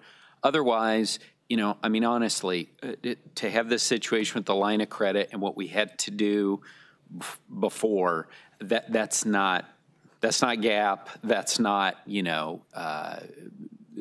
that's not the way we do things in Maricopa County. And so I want to see us all marching forward together. And the way that I can get there is by an outside audit. Tom. Mr. Chairman, thank you. I'm also all about transparency. We all are. I'm seriously concerned about the findings from the Auditor General and what we've been already discussed and what's been delivered to us. But I also want to think about timing. If we do something like this, I would love to get the information as fast as possible. I obviously know that there's some timing in something like this, but how soon, or what would be the estimated timeline for something like this? Because I'm gravely concerned about what we've been hearing. Mr. Chairman, Supervisor Gallen, I think it would take several months to get through this, because really it's going back and having to find the record. Like, I don't know what's available at the regional school district as far as records, support, documentation. All I can see are transactions through, like bank statement transactions. So it's going to take, time for us to get those, identify the auditors, to get them in there, and then depending on the state of the accounting records, at the regional school district, that will determine the time frame. But I can't imagine it will take several months. Okay, thank you. And do you guys understand the importance that this board feels, just even reading the paper? We asked the Maricopa County Attorney's Office to look into another issue using the best of the best and their independence to look at a separate issue. I think that brings value. Maybe not to all, but to most of the voters when it comes to situations like this, especially when we're talking about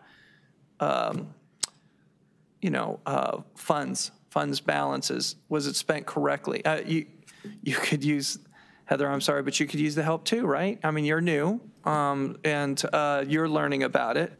I've heard from our budget office we might have to go back as many as 3 years, right? When we had that possible commingling of detention funds and accommodation school district. Maybe not, whatever, however you view it, fund this, fund that, but we need to look into it.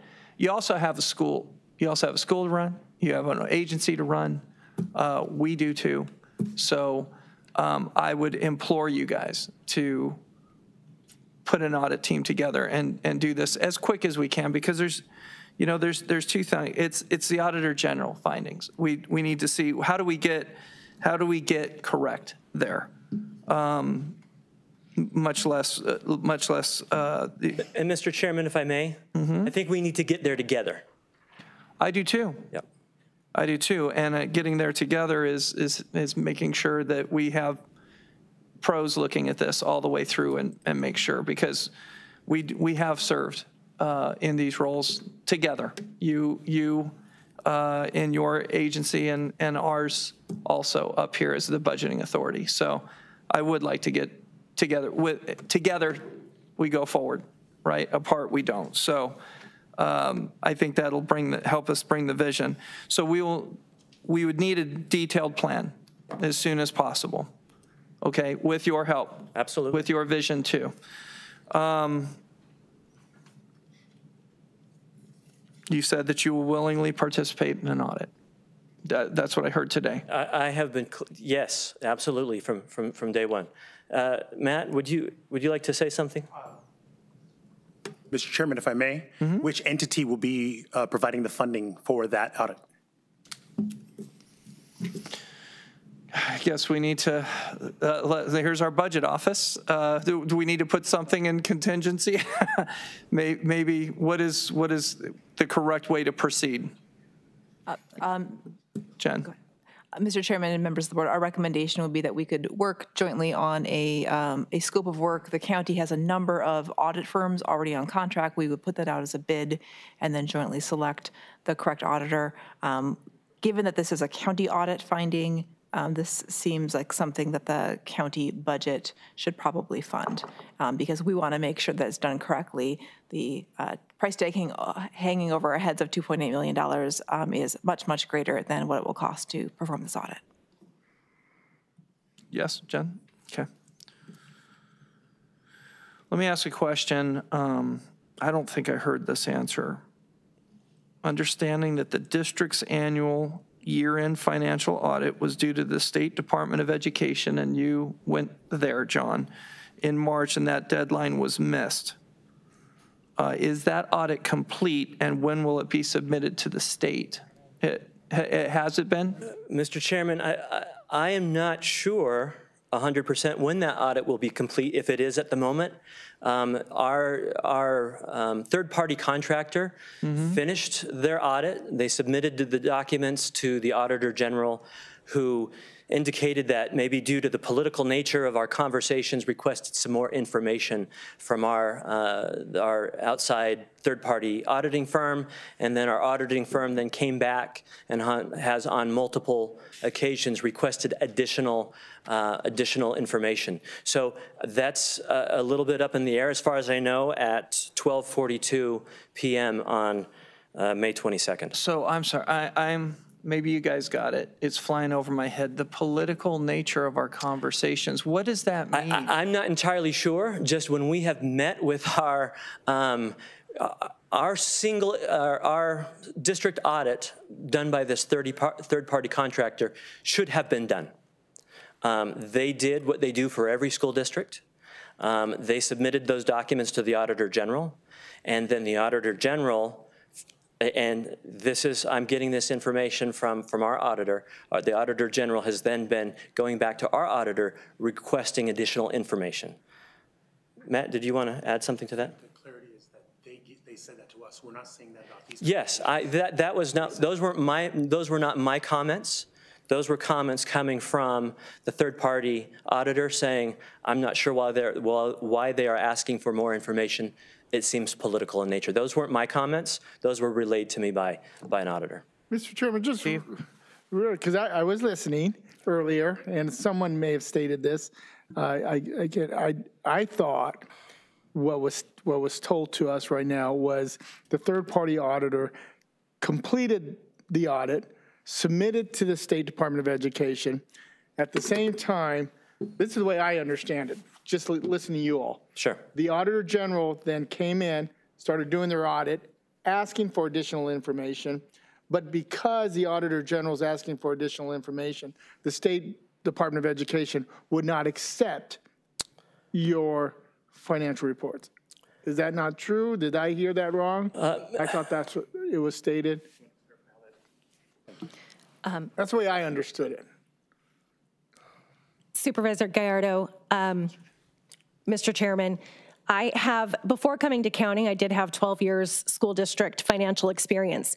And the way I am understanding what happened, the audit firm CWDL sent their completed work to the Auditor General. It first goes to the Auditor General, and once it is accepted, they provide the school district with the formal copies of the completed single audit report, annual comprehensive financial report, and compliance questionnaire. And the draft forms of those were submitted to the Auditor General.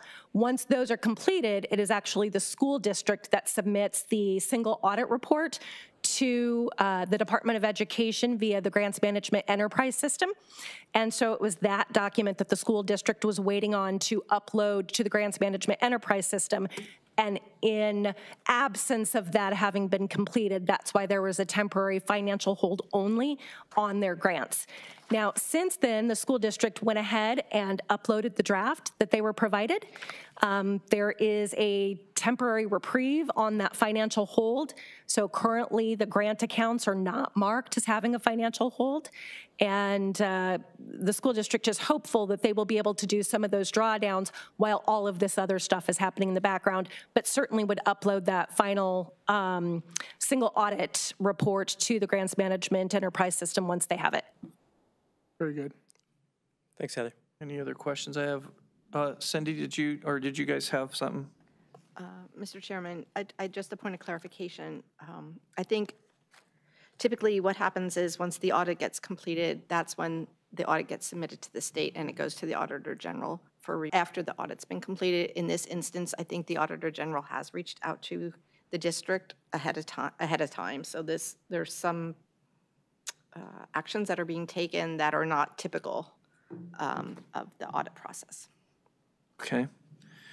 Let me just, I always like to, well, we always have this big number. I always have this big number. Where's the big number and how can it be spent? So I want to just a point of clarification on other monies. Is this the plant fund then? Is this the plant fund? Mr. Chairman, so there in the county treasury, there is no school plant fund. There is a other monies fund, and that is the fund, again, in the county treasury. So the statute says when there's proceeds from a sale of a building, the school district will tell the county treasurer to put them in the school plant fund. Okay. There is no school plant fund. So where they were deposited were in a fund called the Other Monies Fund. So again, that's in the bank account system, that's the name of the bank account, Other Monies. From what I understand, from what the regional school district folks have reported, on their side, in their ledgers, in their accounting systems internal to their school district organization, they were put in a fund called the School Plant Fund. But it was just that the treasury side of it does not have that fund set up. So they were not put there, they were put in the Other Monies Fund. Is there any statutory collars, where on titles, okay, plant fund, other monies, anything, where money like this can't or cannot be spent in ongoing operations or anything? This is... Mr. Chairman, it's my understanding the sale, specific to school districts, the sale of buildings is somewhat restricted. It depends on when the building got sold. But I think in this instance, it appears that those proceeds must be used for capital items. Okay. We're clear on that. So it can't go to any other or wash out or move in different areas. So that's a large amount of money. Yes, sir. Matt. Mr. Chairman, if I may, the reference is to 151102.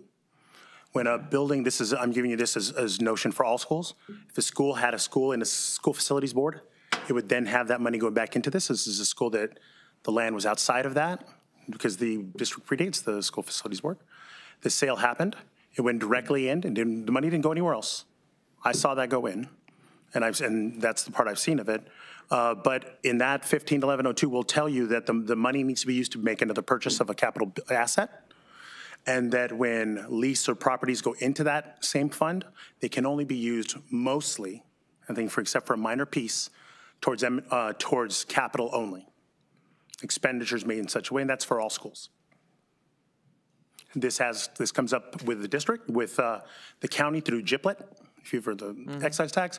When a school is renting their fields, or if they're renting their cafeteria for another school, those taxes come back, and that's in that same area. Those monies can only be used for capital outlay. Any questions there? Steve? I have questions, but on a different topic. I think we should finish on the financial side first. Well, that's about, I think we have most of the financial questions asked right now. So go ahead. Yeah. Thank you, Mr. Chairman.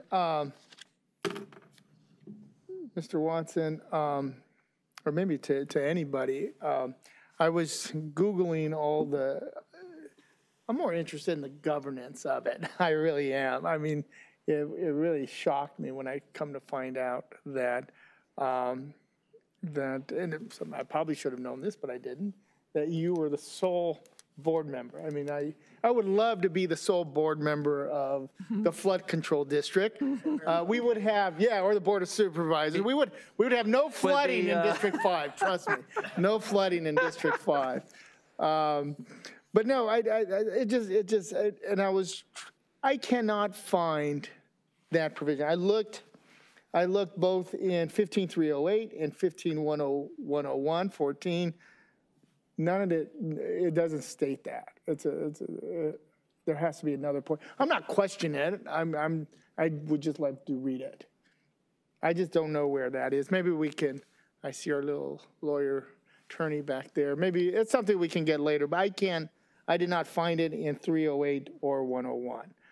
But I'd love to read that portion of it because I think the governance is something that I get it. I mean, if I'm take everyone's word for it, it states that exactly, and it does. I'm assuming allow for an advisory committee. I haven't found that in statute yet, but it's something maybe, and no fault of the superintendent or anyone. It's just I don't know the infamous wisdom of the legislature at the time they drafted that or lack thereof, because that really should not be the case in any government. I mean, it's just hard to believe that there's only one person making these types of decisions.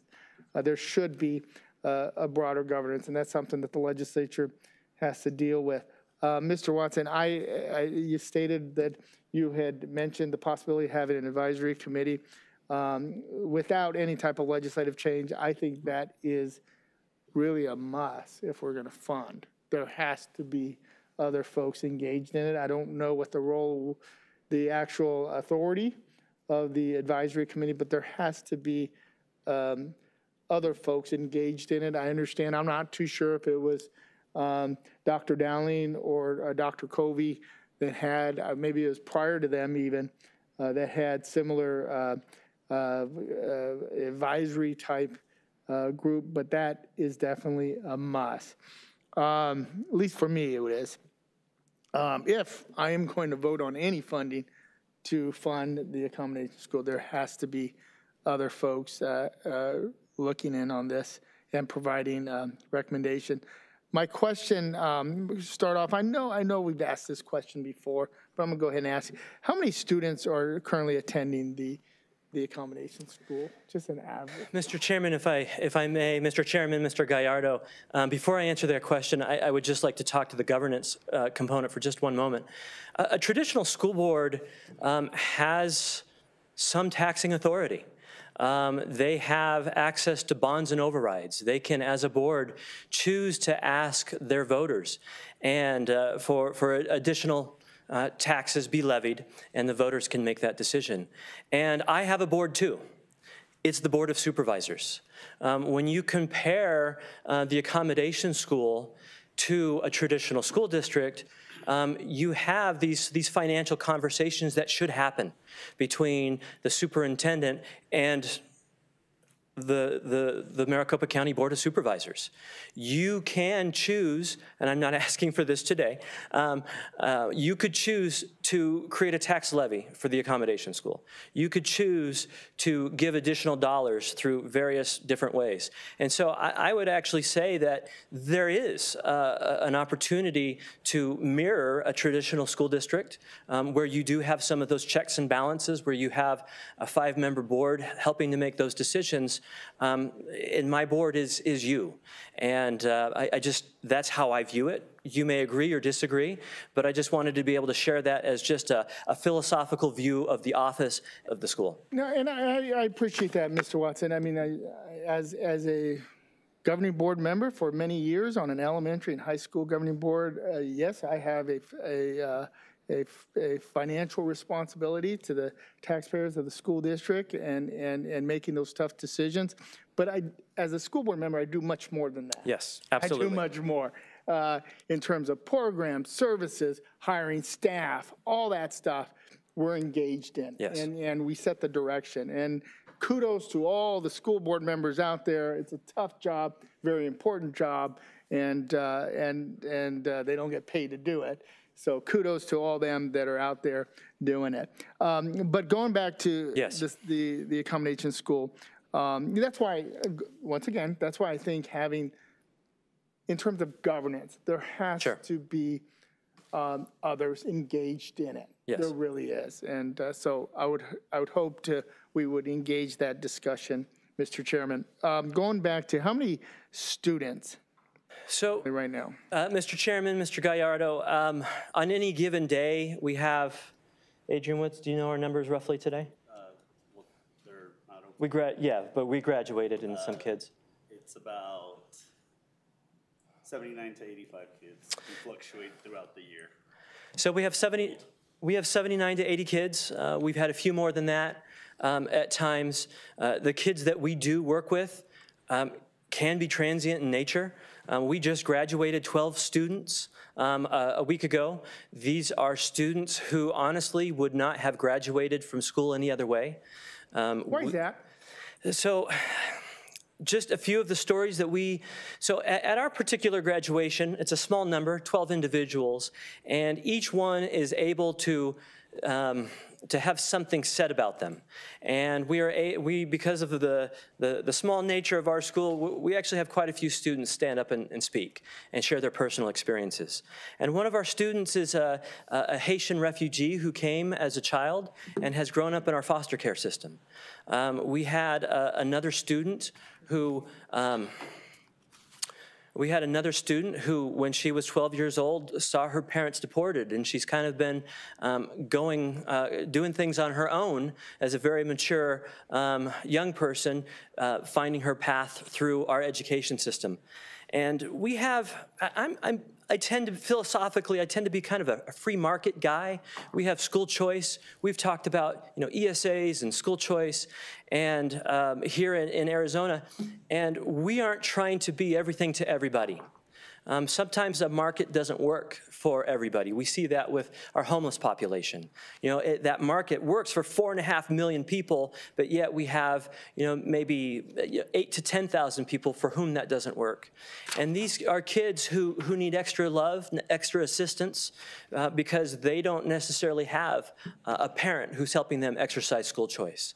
And so as going back to this idea of we're not trying to be everything to everybody, we're trying to fill a very specific niche to help our most vulnerable students for whom this marketplace in the system is not working. And because that's where I'm getting at, because I sit there and I think, even on the Phoenix Union level, what type of services, because being on a governing board, you're not in the business of trying to kick kids out. You want to keep kids in. Absolutely. You use Title I, Title II. You use whatever mechanisms you have to address the services and needs of every single kid. I don't care if it's one kid.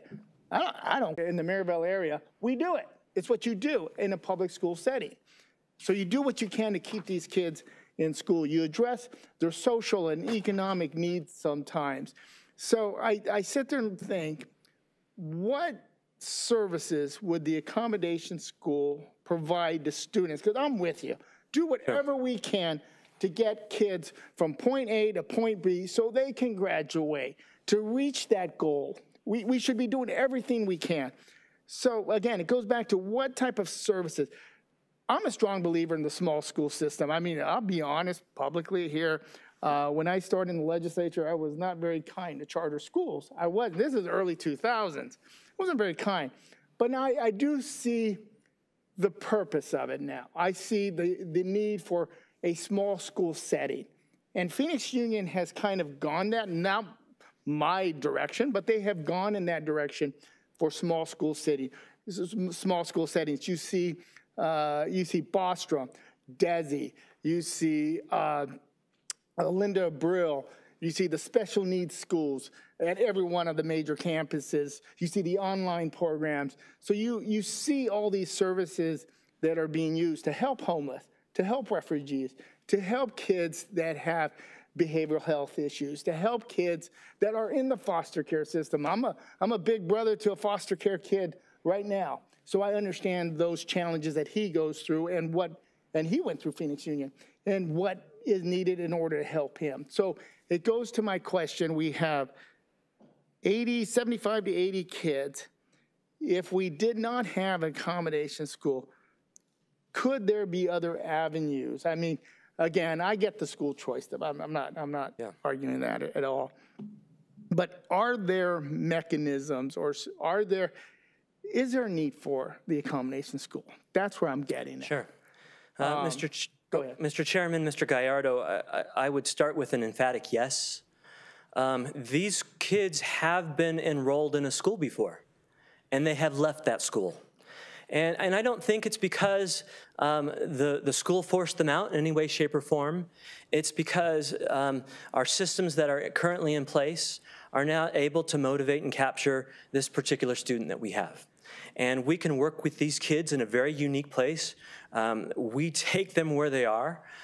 We might have a student who comes to our campus and doesn't trust any adult in their life. And we kind of let them sit there, mull things over, and then when they are ready, we help them transition through the school day and attend classes. And candidly, there is nobody in the state of Arizona and very few people nationwide who are doing the work in the way that we're doing it and having the success with the population that we're having. And I would hope that we would have more schools come and tour our facility and see the work we're doing. We want it to be replicated. And if every school district had a school like this and was able to capture these students and help them graduate, I would be happy to shut down the accommodation district. But currently, there is nothing like that. We recently had, every time I mention an entity when I'm having this conversation. Steve, one second. Yeah. Okay, I'm sorry. Sorry.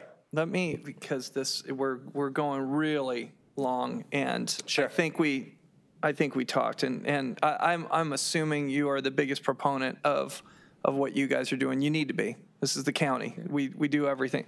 So let me just cut. Let's just stop now because we have an executive session we have to get to. There's a lot of topics.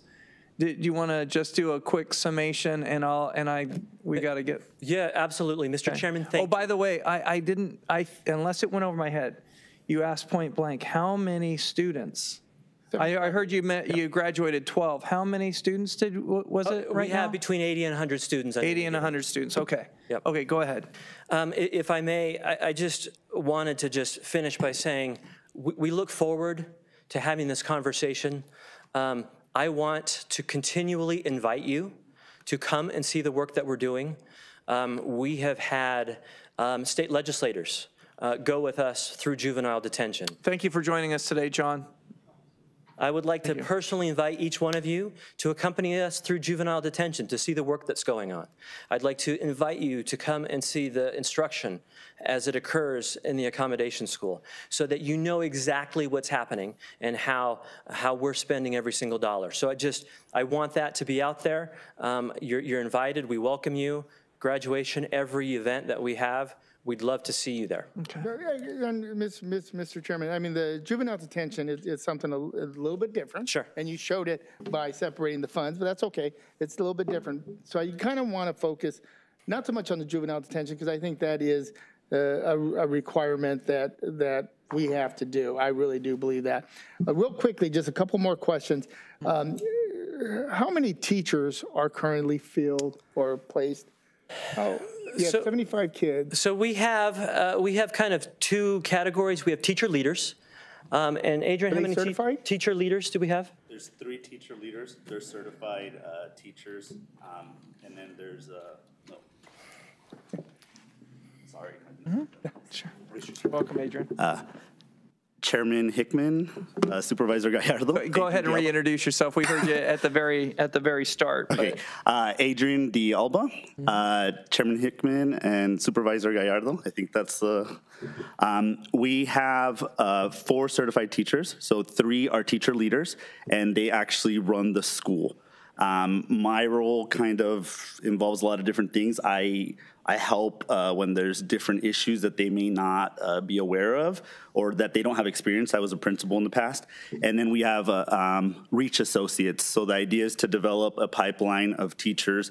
So these are people that are interested in becoming teachers. And so they may sometimes teach a lesson under my certificate, or they co-plan and we work together. So there's about 3 Reach Associates as well. And do you have any spots unfilled? Yes. Well, this next year, yes. We are in dire need of a special ed teacher. Every school district. Yeah. Every school district. And yeah, and then because we are using Reach Associates, this is a model utilized by Arizona State University, the next generation workforce model. And so because we are utilizing that, it allows us to have a little bit more flexibility in who we hire so that we can have more teachers available. What about classified staff, counselors? We do not have a counselor. We do bring in a counselor that works with students individually. That's one of the things that we're working on with students. A lot of our students, are not receptive to counseling sometimes. And so it's working with them to really kind of shift that mindset. It is, in my opinion, just gaining trust, and that's hard. I mean, it took me 10 years to earn the trust of the foster care kid that I have through the Big Brother system. But I think in this population, having counselors on staff is very critical, very critical. I don't know the students, but I can just imagine usually this population of students, as you stated, face tremendous economic, social challenges, behavioral challenges. There's a whole array of issues that many of the kids face. So anyways, that's good. Okay. Well, Thank you. Before we adjourn, thanks again to you and your staff for joining us today and giving us that presentation and being willing to answer questions. I'd just like to say, I always like to end things like this with an action plan. We've done our budget, or we've mostly finished our budget. So with that trend line and everything, I feel like what we have heard today is there is money to complete this year, but we need to, my expectations are there will be a forensic audit minus the colored shirts. Sure. That we will see quickly so we can go forward. Okay? Is that everyone's thought up here? Is that what everyone's expectation is? Is that what your expectations are? Okay, very good. Mr. Chairman, I move that we go into executive session. Thank you very much. Thanks, Jack. Do I have a second? We have a motion, a second. All in favor, say aye. Aye. Okay, we will go to the 10th floor, and lunch will be served. It'll be a working lunch.